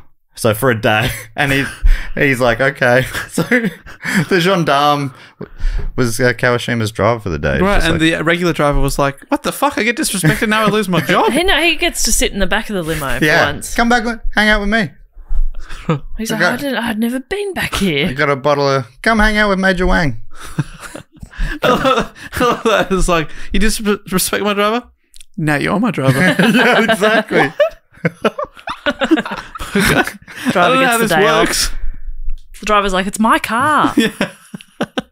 Back to Shen. Because of such influence, Kawashima's house was always filled with Chinese begging for favours, probably going, "Please, can you get me off?" I mean, yeah, probably in both meanings of that term. Kawashima's house in Peiping or Beijing was like a fortress full of snares and traps. It is said that 29 police dogs, a number of monkeys, as we know, and 2 white geese, which had been given special training, watched the doors. I mean, geese can be pretty I'm violent. so glad you found that as enjoyable as me. This is hardly mentioned anywhere. That is to say, there's Especially a trained geese to protect the front door. alongside What are you monkeys picturing and here? dogs. I've got quite a vivid picture in my mind. What is it? Rambo bandana. Yeah, on a goose. Oh, Yeah. I imagine a little badge on the neck. Badge on the neck. Probably aviator shades. Yes. And just sort of... like little... Yeah. Goose ear pricks up. I think charging at the that door. movement you're doing is perfect. Leading with the shoulders. Yeah, yeah, And yeah. you know that there's 20 well-trained attack dogs, but those geese, Yeah. they're absolutely They're top running the dogs. show, Yeah. They're yes. in charge. Yeah. The dogs are waiting for the geese command. Is it confusing to you that your dog is called Goose, Jess? No, I understand that geese are things. But imagine if Goose was in that scenario. I think it might sound a little something. This probably sound quite similar. What the fuck? Maybe a little lower. Oh, yeah. Because he doesn't really bark, but when he does, it's just a oh. That's it, and you're like, okay, you done? And he's like, yeah. And then he goes, Yeah, like, is this a positive sound or negative sound? yeah, what's going What on is here, that? bud? You've seen a shadow and you're a bit spooked by it, are you? Okay, well, it's 4 a.m. Is that we a all go laugh back or a to sleep? cry, mate? Yeah. Oh. Sorry. Can you say that again? His English is not good. Oh, dear. According to Dunn, as Chinese forces slowly turned back the tide of Japanese expansion, Kawashima's money trickled away, spent on supporting a drug habit and securing protection from the military through bribes. Also, you got to feed those goddamn monkeys. Yeah, and those geese are burning a lot of energy. What monkeys eat?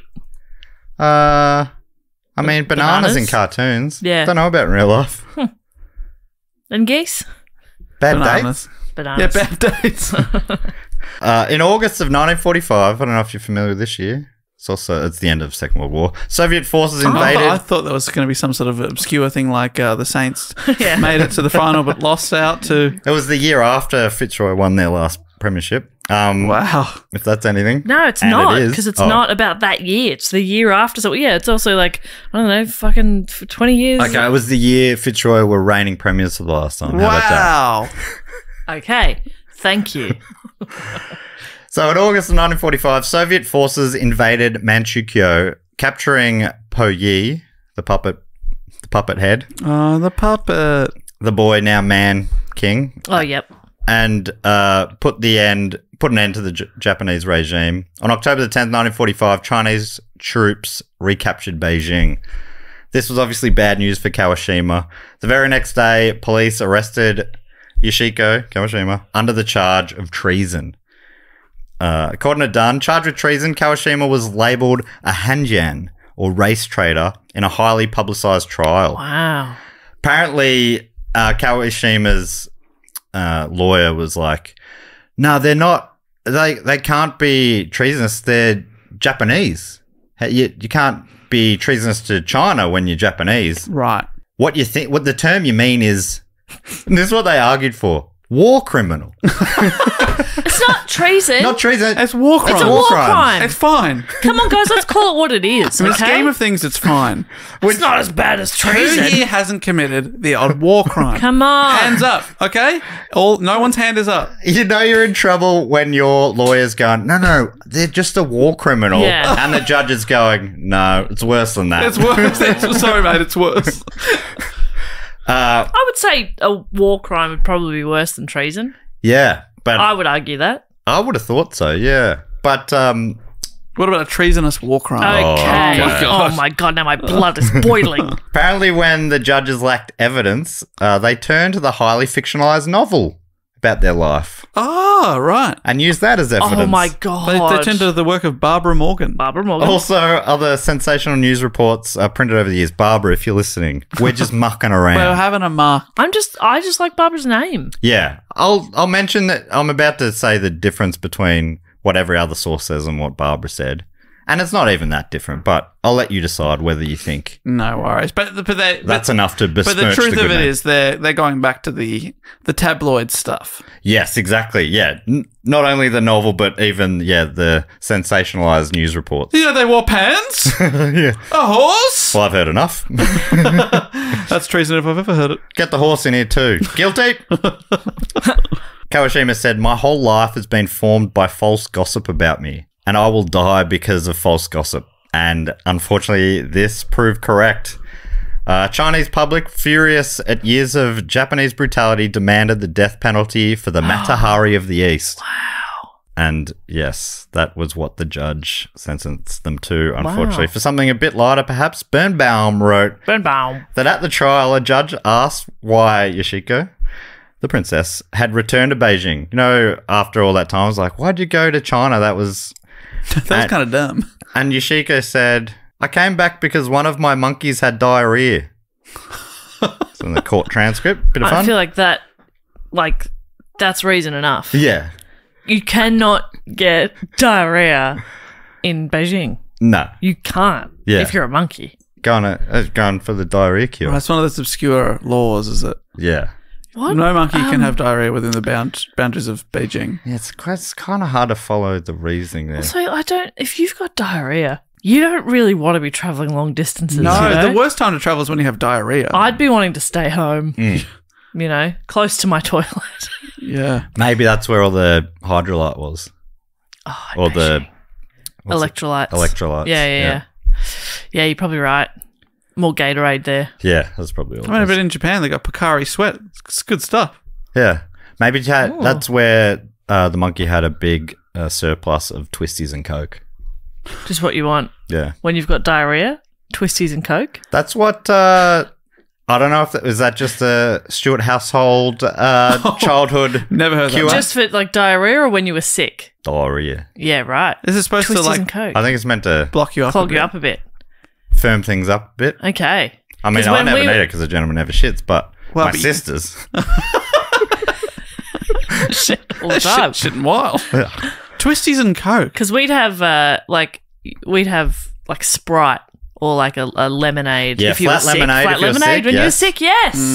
And like something kind of plain. This, I reckon, to younger listeners, this is going to sound like leeches, you know? Flat lemonade. Why did it have to be flat? Mate, I don't think it makes any sense. It didn't have to. I preferred It was the still sugar, fizzy. I think, is all Yeah. it was. And it was just like an old wives' tale or whatever. Yeah. Let me just quickly Google Twisties and Coke and see if anything comes up apart from a deal from 7-Eleven. The diarrhea deal. You go into 7-Eleven to get Twisties and Coke and they're like, Oh, we know. say no more. 2 for 10, no worries. Do you also want this pack of Chewy? For your ass. It definitely does not come up with any top hits. Let us know. Has anyone ever There's heard that? an Let us know. Instagram account called Twisty and Coke. With, Oh, don't click on that. Do not click on that. no surprise, 0 followers. Not for me, thank We can you. change that. So Time Magazine covered this whole trial at the time. Wow. On the 5th of April 1948 in an article titled Foolish Elder Brother, writing, just before dawn. So this is now skipping past the trial a couple of years later, 1948. This is when the execution was to happen. Just before dawn in Peiping, Beijing's model prison, a policewoman called to Yoshiko Kawashima through the barred opening of the cell. But Yoshiko slept soundly. Her cellmate, Mrs. Lee, a middle-aged opium smuggler, shook Yoshiko, said, Mrs. Lee in great compassion, "Get up, foolish elder brother." I'm like, what? But apparently foolish at the time was often used as a term of affection. An elder brother meant or could mean a woman of forceful attributes or one who could act like a man. So it was just it was almost like it was a term of endearment. It's like foolish elder brother. But yeah, it's funny that I guess they found it interesting at times because they titled the whole article that. Yeah. Yoshiko's eyes opened. Why did you wake me up so early this morning? Oh, what a brutal way to find out. Fuck off. I'm sleeping. Mrs. Lee replied, "I'm afraid to think why." Thus began the last hour of Yoshiko's strange life. On this dim morning, Yoshiko rose and calmly put on a grey, cotton-padded prison uniform, then was led by 6 guards into the large vegetable garden in the rear of the prison.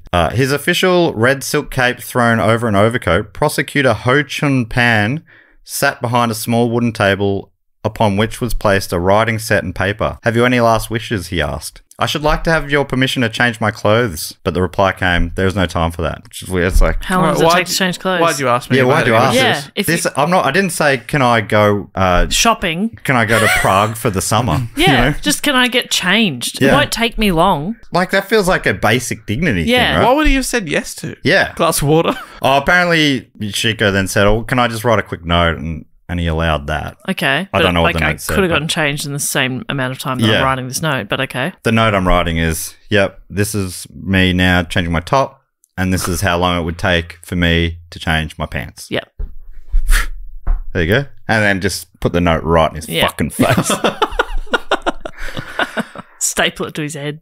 Apparently, Yoshiko replied in mild irony, "I'm grateful for the kind treatment I've received while alive in this prison." Then, at 6:20, Yoshiko Kawashima was executed by a guard with a rifle. Though Barbara Morgan writes that it was a beheading, which is quite different. With a rifle.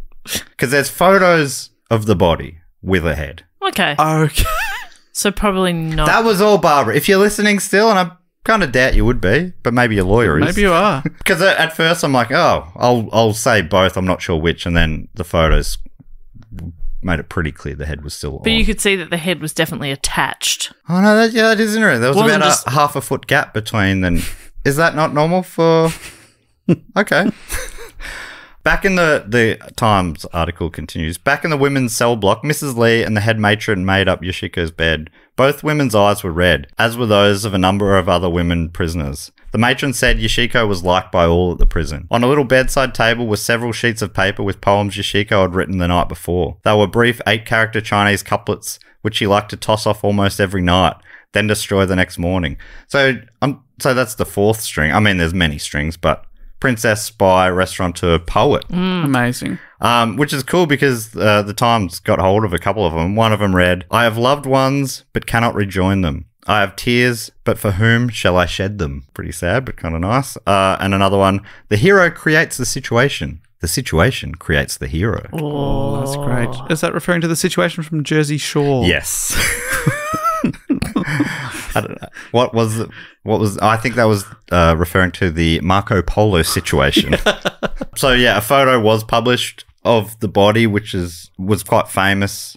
You know, it got spread around. The photo, really? Oh, yeah. gosh. But it didn't stop people asking the question, was it really the Chinese princess? Because the photo wasn't that clear. It was from a bit of a funny angle. Oh. She was also shot in the back of the head, so, you know, a lot of the... Hard to identify. Yeah. According to Birnbaum, almost as soon as the photo of Yoshiko's corpse was presented to the public, the questions began.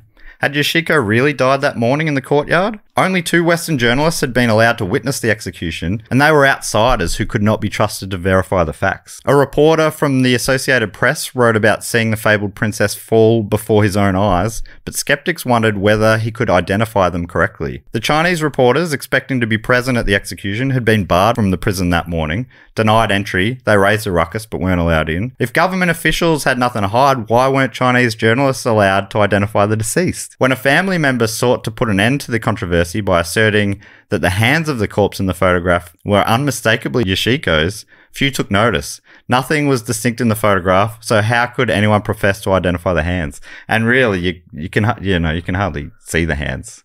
Okay. So but some people have amazing hands. For example, Mary Queen of Scots. Very good Remember? point. Yes. You recognise this. That's the hands of a queen. These are the hands of a princess. And as we mentioned before, George from Seinfeld was a hand model. Exactly. Beautiful hands. You'd have a lot hands. of reference images to, cross-examine. Exactly. The questions never found satisfactory answers, and the rumours gained new persuasive details as the years passed.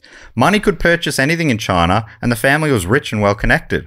They could have easily bribed an official to fake an execution. It also seemingly happened quite early in the morning. Weird, they didn't let Chinese media in, which is said, early in the morning, basically behind closed doors. Now, we've got a couple of journalists who probably couldn't recognise her anyway, were there to see it. So it's all a bit weird. Later on, a woman came forward to claim that it was not the famed spy who had died that morning, but her own poor ailing sister.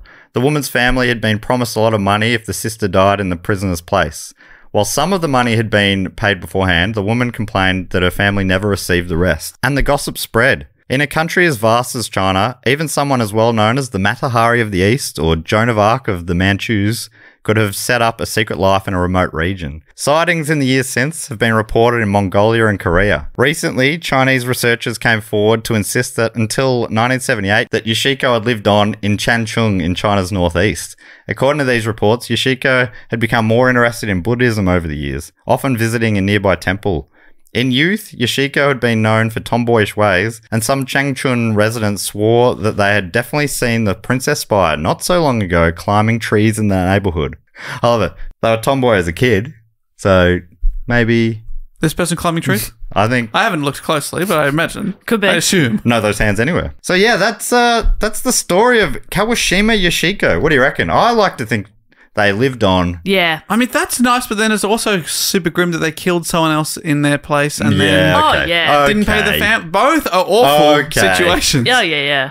But I let the bit ailing sister do a lot of work. I'm like, oh yeah, so probably dying soon anyway.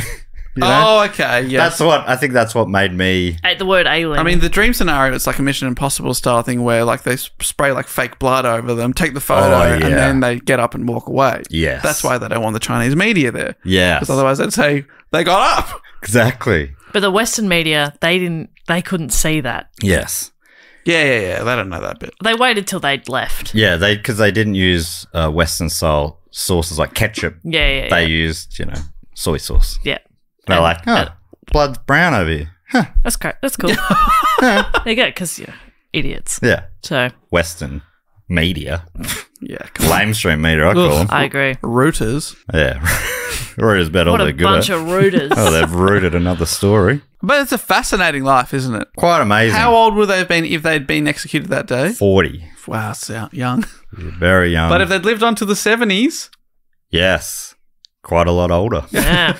They would have been in their 70s. wow. Time. I found it to be incredibly fascinating. Really appreciate the suggestion from Sandy and Mike. Great suggestion. Yeah, and to the patrons who voted for it. Really interesting story. Well done. Yeah, I wonder what the 37 siblings got up to. Who cares? Yeah, that's just one of 38. Imagine. Yeah. Sounds like a good book title, The 37 Siblings. A lot of other books have been written, fictional accounts, and they're still being written. That one I was quoting a bit from Birnbaum was only from a couple of years ago. Right. Yeah. What a life. What a life. Well, I think that brings us to everyone's favourite section of the show, where we thank some of our fantastic Patreon supporters. The ones who helped choose this topic with their votes. There's all sorts of things people can do if they get involved on the Patreon supporter list. And they can do that via patreon.com/doingonpod. And at the moment, we've got a little bit of a stretch goal where I think we're about 150 new patrons away from starting to release a 4th monthly bonus episode. What is it again, Jess? It's going to be, it's going to be, we can't figure out the name though. Oh, no, the name's hard. But it'll be Dungeons and Dragons. Yeah. A second season of our Dungeons and Dragons Do Go On show. Yeah. Whether that's Do Go D&D, Dungeons and Dragons. I like that. Do drag on with Dungeon. Who cares? Yeah, it's very complex. But it'll be fine. Drag on with John. There's already one. There's already one season of it that we did with Adam Carnevale, the great DM, Dungeon Master himself, up on Patreon right now, as well as 180 bonus episodes. Yeah, bonus reports, quizzes, all sorts of things on there. So you can get involved if you go to patreon.com/dogoon at the Dreamboat Cooper level or above for that, but there's all different levels. There's voting levels. There's levels where you get to give us a thing called a factor quote or a question. Yep. This is on the Sydney Scheinberg level. Actually, this section has a little jingle. I think goes something like... Fact, quote, or question. That's right. He always remembers the ding. She always remembers the jingle and the sing. And to get involved in this, like I say, go to the Sydney Scheinberg level, sign up there. You get to give us a fact, quote, or a question, or a brag, or a suggestion, or really whatever you like. And I'll read them out on the show. I'll read them out for the first time. And you read them out good. On the show. And here's a fun tip from the first one this week. Has given me phonetic pronunciation, which I appreciate. Mayan Gallagher. Appreciate Oh, you. no, that's not. Let me go again. Mayan Gallagher. Man Gallagher. And I'm sorry, because I reckon I've butchered your name in the past.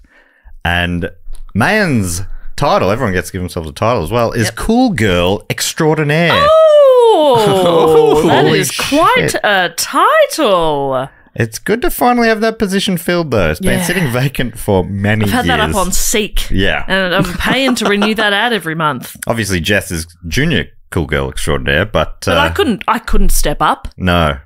So the position has been sitting there. Thank goodness. Vacant. And the Cool Girl Extraordinaire, Mayan, is offering us a brag, which I appreciate. Love a brag. Writing, Rachel Gerath, pronounced giraffe, Rachel Giraffe, has Rachel Giraffe. I did not know if it's spelled like giraffe. I don't know if I can take Mayan's word for this. Anyway, Rachel, I'm going to... Is it like giraffe? Giraffe. Giraffe. Giraffe. Okay. Rachel Giraffe, an absolute bloody legend of the Patreon, Facebook, and WhatsApp community. I didn't know there was a WhatsApp community. Won a very cool award. She is a librarian and won an Inspirational Reader Award. She is inspiring people to get back into books and embrace reading. And she looks hot while she's doing it. Please accept this brag on her behalf. Love you guys. XX, which I think is pronounced... But only 2. Yeah, so, only 2. Dave, no kiss for you. Oh, I like how you assumed right there. Oh, yeah. Well, maybe it's 2 for me. It's not 2 for you, Not mate. two for you, Dave. Let's Come get real, on. mate. Come on, mate. Yeah, all right. Dave, come on, mate. Yeah. You'll be sweet 16 forever now, Ross. That is fantastic. Congratulations to Rachel, whose library Matt and I were endeavouring to visit when we were in the UK. We were Yes. talking to her after a show. We ended up needing it the hire car back on too tight of a deadline, I think, and we missed it. Is that It's why? always Yeah, the hire cars, man. And we only just made it. Two. And we called them on the way and they said, it's fine. We'll be right. You'll be right. And Yeah, he had a wink over the phone, basically. Yeah, he was a cool guy, that guy. Yeah, on love the that phone. guy. Fucking hell, love that guy. Anyway, fantastic work from Mayan and of course Rachel. Yeah. Next one comes And that guy from the high car company. Oh man, Love that guy. Jeez, love that guy. Next one comes from Sky, aka I'm finally not boiling or drunk this time. Okay. Boiling or drunk. The two states of being. Yeah. Two states of matter. My only states. And this is a fact. Writing, I just got my first bike, and now Jess has a motorcycle named after her. She's a 2004 Honda Shadow Aero 750 in blue. I'm very excited about this. I think there was a picture in the Patreon group No kidding. that I saw briefly. Oh, yeah, That well, is sick. What a sweet I ride. don't know how I feel about Jess or riding Bop, is Jess. it called? I think it's called Jess. That's But I a don't funny know. name for It's a very funny name. But you've always named your cars similar sort of I had Colin. standard names. Yeah. I think Colin is the car version of a motorbike Jess. If you know what I mean. Yeah. I get that. Thank you very much, Sky. It's fantastic news. Congrats. Congratulations. Be safe. Next one comes from Sophie Shooter. Sophie Shooter. Group mum. And unbelievably still I'm not 100% sure on the pronunciation, Sophie. And I've said your name so many times on this show. And I've met you. So brutal. Anyway, sorry, Sophie. I think that's right. Sophie's, because I want to say Tudor, but Oh, yeah. I'm pretty sure you should never trust your instincts. it is Shooter. Yeah. Okay, fantastic. I Just double good block life myself a advice. lot. Like, I'll be Yeah. like, oh, that's right. I think it should be Shooter, so it's Tudor. But Yeah. I've actually now learnt the real way. You've gone the wrong way, yeah. Sophie's title, Group Mum. Yep. You've all been very good today. Thank you. Who wants a lollipop? Me. Oh, yeah. I'll have one. Can I have a lemon chopper chump? Well, I'll have anything except choc banana. I hate choc banana. I hate all the creams. Oh, I don't mind God. a strawberries and cream, No. Yeah, but I but prefer a strawberry. glass- Strawberry Classy cream. ones. Fuck off. Okay, well, Yeah. I'll just have it. You don't have to throw it out. I'll I've just have it. smashed it against Matt, a brick wall. I could have had that. There wasn't even one nearby. I had to walk around the block to find a brick wall. And I shattered against There's it. no brick walls around. Are we outside? Well, we are now. I hope so. These are all plasterboard. It's a fucking mess. You should be outside if you're smashing shit into a wall. Anyway, Sophie has a request. Ooh. Writing. I already say no. Okay. Dave, I'm in. I'm going to wait to see what the request is. Okay, that's Foolish. coward. We're the classic three bears and Goldilocks style. I'm the little bear. Yes, you are. Or the mum, whichever I'm the hot one. is No, I'm the the hot correct one. porridge. The hot one. Jazz is the cool one for sure. I'm just right. Wink Did to you just Dave. wink at me? Oh, I winked at Dave. It was an awful wink, I too. felt horrible. It was not cool. It took so long to do. Yeah, You try shouldn't- again. you Try shouldn't again. take so long on a wink. I don't think but try the other eye. Maybe you can only wink. Nah, you just can't wink. Okay, I'm no good either. good to establish. I'm a great winker. Hit Go on. me. Hit me. Fuck. Yeah, that's a quick wink. So smooth that I'm like, did she just wink at me? Yeah.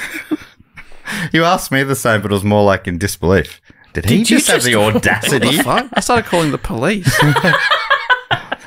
Is this for me? It's uncomfortable. Okay, we've got a request. Okay, yes, the request From writes, Group Mum. and reads, as being pregnant is now my whole personality. Yep, much like I do Pilates now. Please, could Jess... She won't stop talking I about won't. it. Jess, could you please use your wonderful name generator to give me some ideas Yes. that would be a beautiful name for a boy or girl? Got it. Beautiful. Okay. Current favorite is Thunderstep Shooter, and you Ooh. guys have no idea if I'm serious or not. I have some idea. Of course you're serious. Absolutely. It's a great name. Beautiful name. You Boy or wouldn't, you girl. wouldn't say no to greatness. Okay. Thunderclap Shooter. I haven't even refreshed the name generator yet. Here are our options so far. Amaretto. Oh, yeah, I love that. That's, Puzzle. Puzzle's so good. Puzzle shooter. Puzzle Shooter. Puzzle Shooter. Unexpected. Unexpected Shooter. Okay. No, not that one. Well- you will get picked up at airport security. So no, don't go for that. Don't go for that. Sus- Yeah, Suspicious. Shooter makes it trickier, doesn't it? Oh Yeah. my god. Toby, Toby Shooter. classic. Don't mind Matrix that. Matrix Shooter. or Wonder, Wonder Shooter. but like Wonder. WONDER. Hmm. Wonder. Wonder. Wonder You guys Shooter. always tell me off for how I say that. Okay. Oh, yeah. I'll refresh. Charm. Bandit, that's a dog name. Bandit. But bandit shooter. I like bandit shooter. You're on the good side. You're shooting the bandits. What about Tennessee? Tennessee shooter. Okay, I think That's it. great. That's the name Yeah, you set I'm your up watch to. Tennessee shooter. Dexter Shooter. Pardon me. That name was so good that my bottle fell over. Bumble. Ooh, after the English cricket commentator. Yes. Or Donald. Or September. These are all options for you. Donald becomes Donnie Shooter. Donnie Sounds pretty Shooter's good. Donnie Shooter's pretty Don good. Shooter. Don Shooter. Yeah. Please me, Don Shooter. Oh, that's good. That's a salesman of some kind. I really think you should put all your children in a business meeting when you're coming up with names. Yeah. Good. Yeah. Don Shooter, good day. Pleasure to meet you. Don Shooter. Don Shooter here. Tennessee shooter. Tennessee Shooter. Put it Bloody good there. to meet you. Put her there. Wow. Call that a handshake, mate? Give us a proper shake. Tennessee Shooter. Oh, that is good. Charm shooter. Charmed, I'm sure. Nah, Charm's gonna like run a little shop where they sell crystals and stuff, Oh, which yeah. is fine. But you're not in a boardroom kind of meeting, No. Yeah. unless your business is going very well. I mean, there's a Very bunch of well. options there, but I'm putting forward Tennessee shooter. Yeah, okay. I'm going to go with Bandit Shooter. Okay. Jess, do you have a favourite? No, The final one this week comes from Adam Dashner. And Sophie, congratulations, if I haven't said this before, on your life. Now, Adam has a title, Pharmedian. Part pharmacist, part comedian. oh Extraordinaire. We've got 2 extraordinaires this week. wow! Imagine that. God, we're lucky. Adam Dashner has a question writing, what do you guys call the little candies, sometimes they're chocolate, sometimes they're rainbow, that go on ice cream and donuts? There's a heated debate between calling them sprinkles and jimmies. We call them Jimmies? hundreds and thousands. No, eh? hundreds of thousands and sprinkles are 2 different things. Huh. But Yeah. I've never heard Jimmy's before. Little Jimmies. Never I know heard that. Johnny's, that's dingers. I would call them sprinkles. Jimmies is something you do to open a locked door. Yeah. Is there more to the question, or is No. it apart- sprinkles? So there's a difference between sprinkles and so Yes. the little ball Hundreds of sugars with the thousands. colours are hundreds and thousands. The sprinkles are more like little sticks. I thought of both of those as the same. I reckon I call like chips and chips. I call them both hundreds and thousands. But I would know what you meant. I Yeah. would also think sprinkles means them both as well. Yeah. No. Well, I've gone to bakingpleasures.com.au. Your homepage. Thank you. And that's amazing. This has popped up here. It refers to them as Jimmy's Sprinkles. Puts it together. Oh. Cylindrical shaped sprinkles. Okay. Commonly used as ice cream toppings. So then is Jimmy's maybe like a brand? Oh, yeah. No, I it don't could think be. so. I think it does seem to say that in North America, what's the difference? In the northeastern United States, sprinkles are often referred to as Jimmy's. Well, there you go. I call them sprinkles, and I love them. My favorite thing from like an ice cream van is soft serve covered in sprinkles. Yeah, I Oh, think yeah, I it's a good prefer one. the I love sticks, it. probably. They're softer. Yeah, the 100,000s are too hard. Yeah, you have to go like real. It really chewy. makes fairy bread Crunch not 'em. that fun to eat. Right, so you'd go sprinkles on fairy bread. Big time. Dave, same with you? Sort of, there's no time where you'd use the hundreds and thousands, Oh, which I at a- still maintain at both of them. I would at a stretch, but I'd prefer sprinkles. Okay. I wouldn't even use 100,000s. I'd say I'd spit on them. I think of fairy bread as having the balls. Ugh. And breaking your teeth. Enjoy. Having a little crunch. You got the softness of the Too much crunch. Top the Wonder the White one bread. time that I think that merged 2 bread brands together there. What am I like? You're crazy. the one time that sprinkles are superior is when they're on those little chocolates. The one time. Oh yeah, of course. The What do you call those? Are you saying hundreds and thousands are superior on freckles? freckles. Oh, freckles. Yeah, freckles are better with hundreds and thousands. I don't think I've seen them with. No, I've the never seen them sticks. otherwise. Exactly. So and I love those. So Yeah, they're there's great. a place for hundreds. But I think Okay. it's a similar thing. It's the difference in texture. That's why you want the crunch. It gives you a Yes. little something different. You still have a bit of crunch with sprinkles, but it's less of like, fuck, my teeth are broken. Okay. I think. Okay. It's more enjoyable for me. Guessing you'd brush with Sensodyne as well. Yeah. Is that like... That's a way a boomer would call someone a pussy. Yeah, yeah. Oh, yeah. Go get your Sensodyne, why don't you? Righty, kids these days. Bloody spoonful of. Probably sit down to piss. That's one of my dad's ones. Yeah. Baffling stuff. You Wow, don't do that, though, do you? They're also known as hundreds and thousands. That's what they're called in Australia, New Zealand, South Africa, and the UK. They're also known as nonpareils, Oh, rolls off the tongue. That's because they're little balls. which is apparently a French name interpreted to mean they were without equal. This is according to Wikipedia. Huh. Okay, we've lost Dave to a Wikipedia spiral, but I hope that answers your question. Yes. I say yes, on Yes. behalf of Adam. Adam personally says Team Jimmy's. Okay. Or no, sorry, Jimmy's Gang. Jimmy's Gang. Well, these hundreds and thousands are also known in Canada as Yummies, in the UK as Jazzies, Jazzles, Jazz Drops, and Snowies.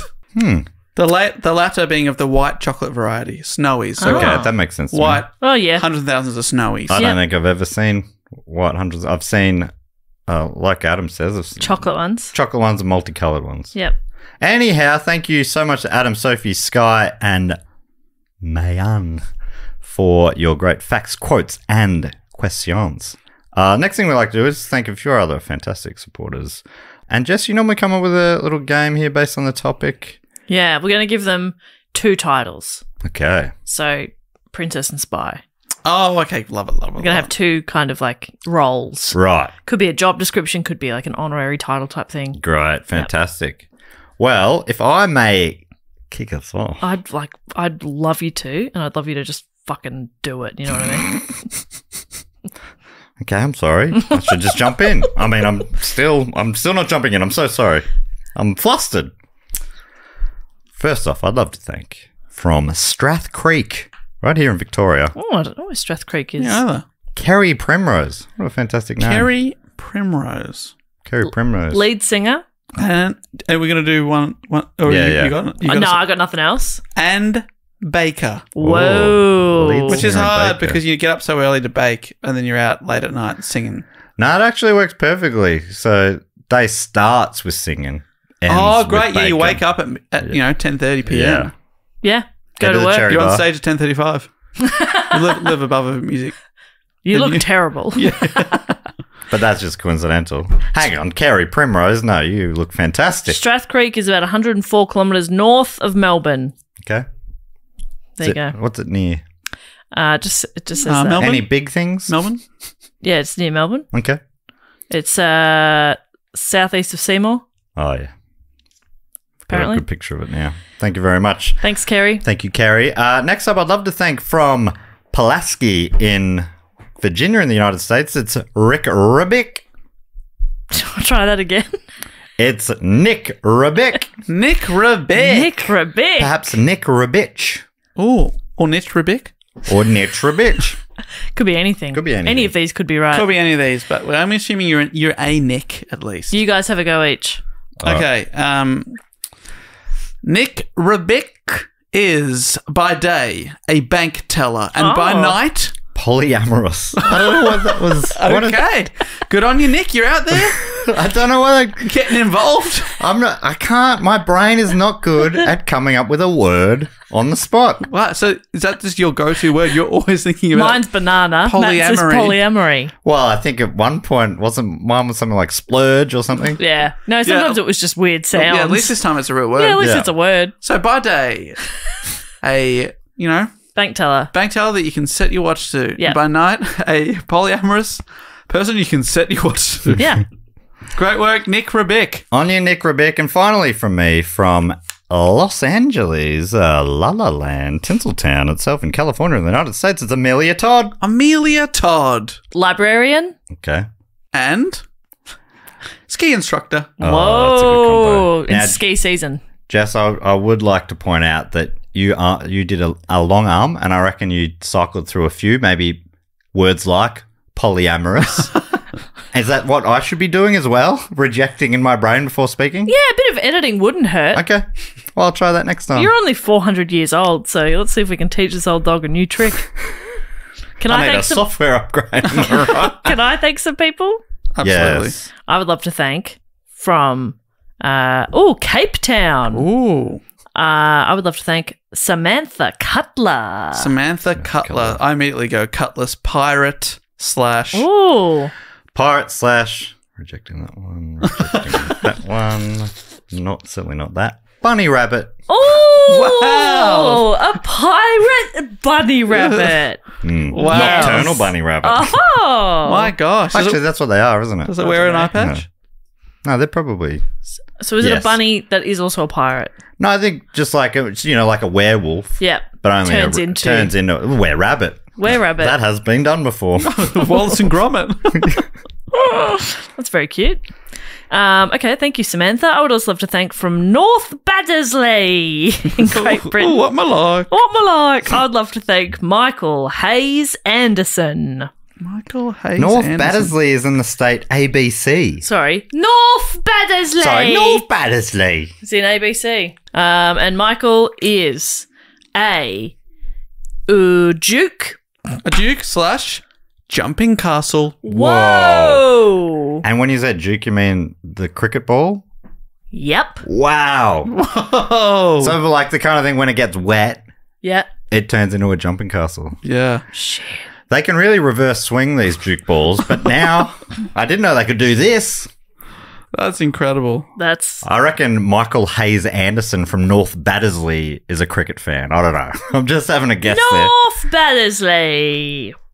And finally, for me, I would love to thank from, I'm going to say it wrong, Llanaglan in Wales. I would love to thank Sticky Sounds Zine. Sticky Sounds Zine. Zine. By day, Dave. It's probably a zine. By day, gold smuggler. Oh, wow. By night, silversmith. Okay. They never would suspect a Throws thing. him off the scent. Yeah. But I'm a silver expert. I know nothing about gold. What would I be doing with all that gold? So that's pretty good. Dave, do you want to thank some people as well? I would love to I loved thank. your Welsh accent then too, Jess. Thank you so much. Spot on. Yeah. Hang on. This is, you know how we need a line to get into things. Yeah, I can Lloyd only, Langford, is it? no. Oh shit, that's a good one. No, I can only do the housemate from Notting Hill. Oh, yeah. You daft prick. Oh, okay. But I can't really do anything beyond that. Welsh is not my strong suit. Dave. Beautiful accent. Oh, thank you. Beautiful country. Yes. Yep. No, the both compliments were at you. I'm a country. And your complex. Your complexion. You are complex, though. I am. Oh, God. I'd love to thank. Yes. From location unknown, so we can only assume they're deep within the Fortress of the Moles with their headphones on right now. And a big thank you and shout out to Crystal. Ooh. Crystal. Crystal. With a C- Chandelier. So you know who you are. It's Crystal with a CH. They're Oh, chandelier. I think that's Tristal. Chandelier. Tristal? Chandelier. Wow. Okay. I love these Transformer ones we're doing. Chandelier by night We've lost the plot. Yes. and a Really lighten up a room. truck driver by day. Drug driver that turns into a chandelier. Yeah. I love it. Did you hear my joke? Oh, no, say it again, please. So they really light up a room. Because they're a chandelier, mate. But it's also something people say about people. Fuck, that's good. That's good stuff. You don't get it, do you? I don't get it. I get it. And I love it. Crystal, thank you so much. Had a great funny rhythm though. I would like to thank now from Rochester in New York State. New York. It's Mandy Kurtz. Mandy Kurtz, Kurtz. Mandy Kurtz. Okay. By day, Yes. they are a tuck shop lady. So work in the primary school canteen, selling, treats to the young. These are all words that make complete sense in New That's what I'm York. trying to- Strawberry Big M's. Sausage rolls. Lunch lady. Lunch lady during the day. Yes. And by night, they are a... Private investigator. Oh, I love it. yeah. Fantastic. Doing stakeouts. Staking out. Steak sandwiches by day. Stakeouts by night. Oh my God. That's good stuff. The Mandy Kurtz story. That's great. I love that. I love it. And finally, I would like to thank from Essendon here in Victoria, it's Emily Williams. Emily Wow. Williams, you son of a gun. From Essendon, obviously a bomber by day. Yes. Oh, okay. And a drive-in cinema attendee by night. Fantastic. Attendee. Attendee. Oh, wow. Oh, what do you do? Oh, I attend drive-in cinemas. To Attendee. review them. To review Yeah. them. Reviewer. Oh, so just drives around Drive-in Victoria to the 3 or 4 remaining ones. cinemas. Yeah, reviews them. Refuses to call herself a reviewer. I'm not a reviewer. Not an attendee. Who then writes down Happens to write reviews. what I Thoughts, experienced. opinions. And scores out of 5. I'm going to go to the drive-in tonight. You've put it in my mind now. Okay. We're not too far from one here. Do you know that? The fuck? Did you know that about us? Yeah. Okay. I didn't know that about us. I know how far a drive-in is away at all times. I can Thank you sense so it. much to Emily, Mandy, Crystal, Sticky, Michael, Samantha, Amelia, Nick, and Kerry. Oh, feel like I'm losing it. Yeah, it's lunchtime. Okay, that might be it. Get some food in Luckily, you, then you'll shut the fuck up. Luckily, Mandy or Crystal, whoever is the tuck shop. Mandy. Mandy. Can't wait to get a sausage roll on her. I'm going to change it from my childhood preference of strawberry Big M. I'm going banana Big M. Thank you. Yuck! No, strawberry. Sorry, I like bananas, but not banana-flavoured things. I'd go strawberry Big M and a sausage roll. Yum. Well, apparently that was actually the original taste of banana. Some people say possibly a myth. I can't Strawberry? remember. No, fake banana. No. No! Okay, well, the final thing that we have to do is welcome some people into the Triptych Club. This is an exclusive club for people who have supported us at patreon.com/dogoon for 3 consecutive years. And Matt is at the door with the clipboard. He's welcoming you in. He's got the names. He's got the names. We're all celebrating you. I'm behind the bar. Matt's spilling shit all over himself as we speak. Just watch your sleeve there, bud. You put your hand What in are you it. fucking doing? You said you didn't like it, and then you keep don't drinking like it. Stop drinking it. He's drinking the coffee that Broden brought in. I am. Oh, okay. No name and shame. But I mean, that was about 2 hours ago. Yeah. It's cold. Yuck. I'm behind the bar. I've got all sorts of, delightful things for you. And Dave always books a band as well. It's going on me. The coffee. Cold coffee. Okay. I think it could be something. I'm going to call it Chili Cough. Chili cough. It's a new product. Cold coffees. They don't Oh. even heat them up in the first place. Chili cough. What do you reckon? Chili Cough. It'll Love never it. take I reckon it off. could take off. There's iced tea. It'd be like that. Only not tea. It'd be coffee. Chili Cough. Chili Wow. cough. What do you reckon? I don't hate it. But speaking of beverages, as I'm behind the bar, Yeah, what do you got this week for us? sake. Nice. I love Bit of sush. sake. Do you like it hot or cold? Dunno. Like that answer. Dave, hot or cold? I'm cold. Don't love a hot drink. Yeah. True. I'm like Jess. Either way, take it. Either way, yeah. I'd say, how do you like it? That's what I say. I'm one of those annoying customers. How you choose. How should I have it? I don't want to sound stupid. And Dave, you book a band as well. You're never going to believe this. What I have you booked, I done? booked this double act. Oh. 9 months ago. Okay.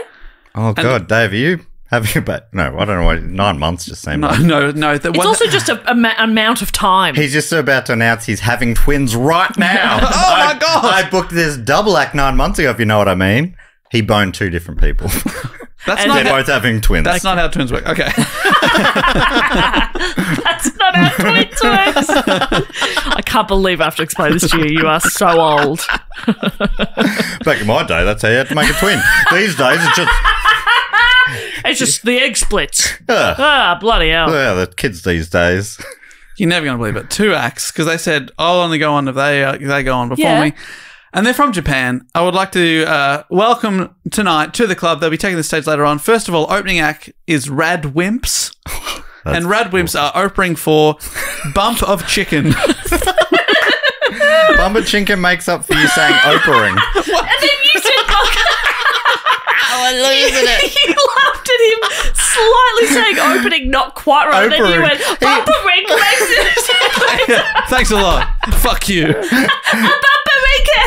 You I idiot. was only because he had 2 words out of 12 he said wrong, and I know I hit it at a similar sort of rate.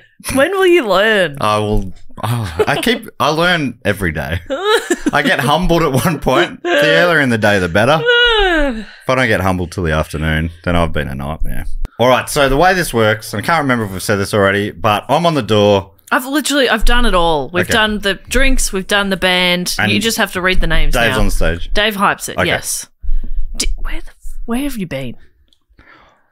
All right, I'm going to start reading out the names then. I've got 8 on the door list. 1, 2, 3, 4, 5, 6, 7 on the door list. I've just kicked one out.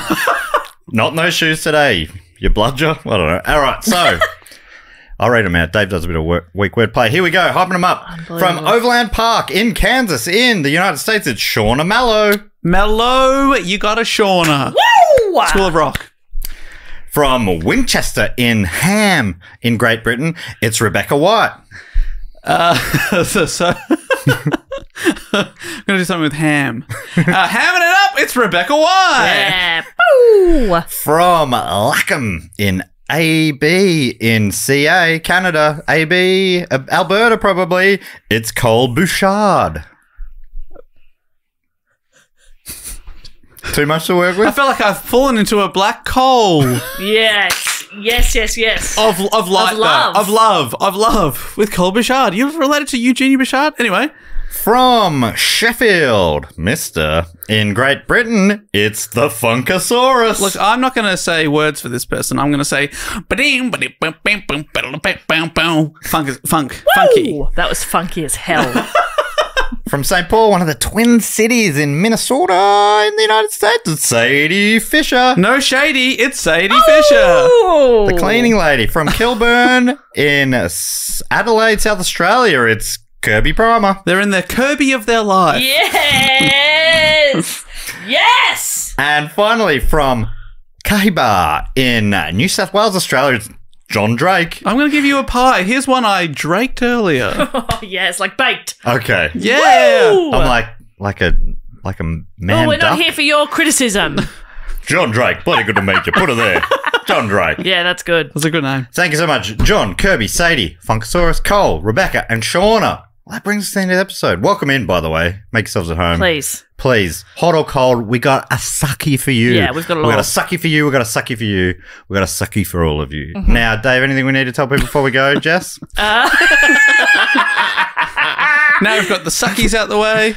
That we love you. If you would like to suggest a topic, you can. There's a link in the show notes. It's also on our website, which is dogoonpod.com. And you can also find us at dogoonpod on all social media. Dave, boot at home. Hey, we'll be back next week with another episode, but until then, we'll say thanks for listening and goodbye. Later. Come on, me footy podcast. Love to. Come on, me footy podcast, Jess. Love to. Hey, Dave. That was literally just because of the comedic third. Yeah. Please come on my footy I'd podcast. love Dave to. goes for the dogs. Oh, the Jess is the pies. Yep. But actually, though, actually, She named a player Pendles. Pendles. what's Well, the no. rest of his name? Scott Pendlebury. Great. Darcy So- Moore. Yeah. Oh, cool okay. one. Two That's players.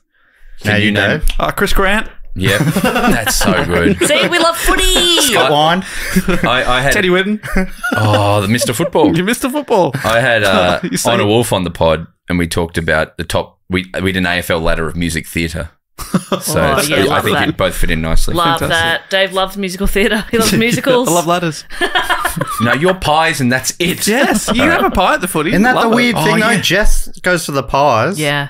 Dave goes for the dogs, but Jess is the one who loves dogs. And Dave's the one who loves pies. Hates dogs. I hate dogs. I fucking hate dogs. You got a dog Holding on up his my wallpaper. phone. Holding my phone with Just something. for throwing darts at. Which is weird. Don't do it on your Don't phone, ruin your mate. phone. Don't ruin your phone just because you hate dogs so much. I've never once hit, so it's fine. Okay.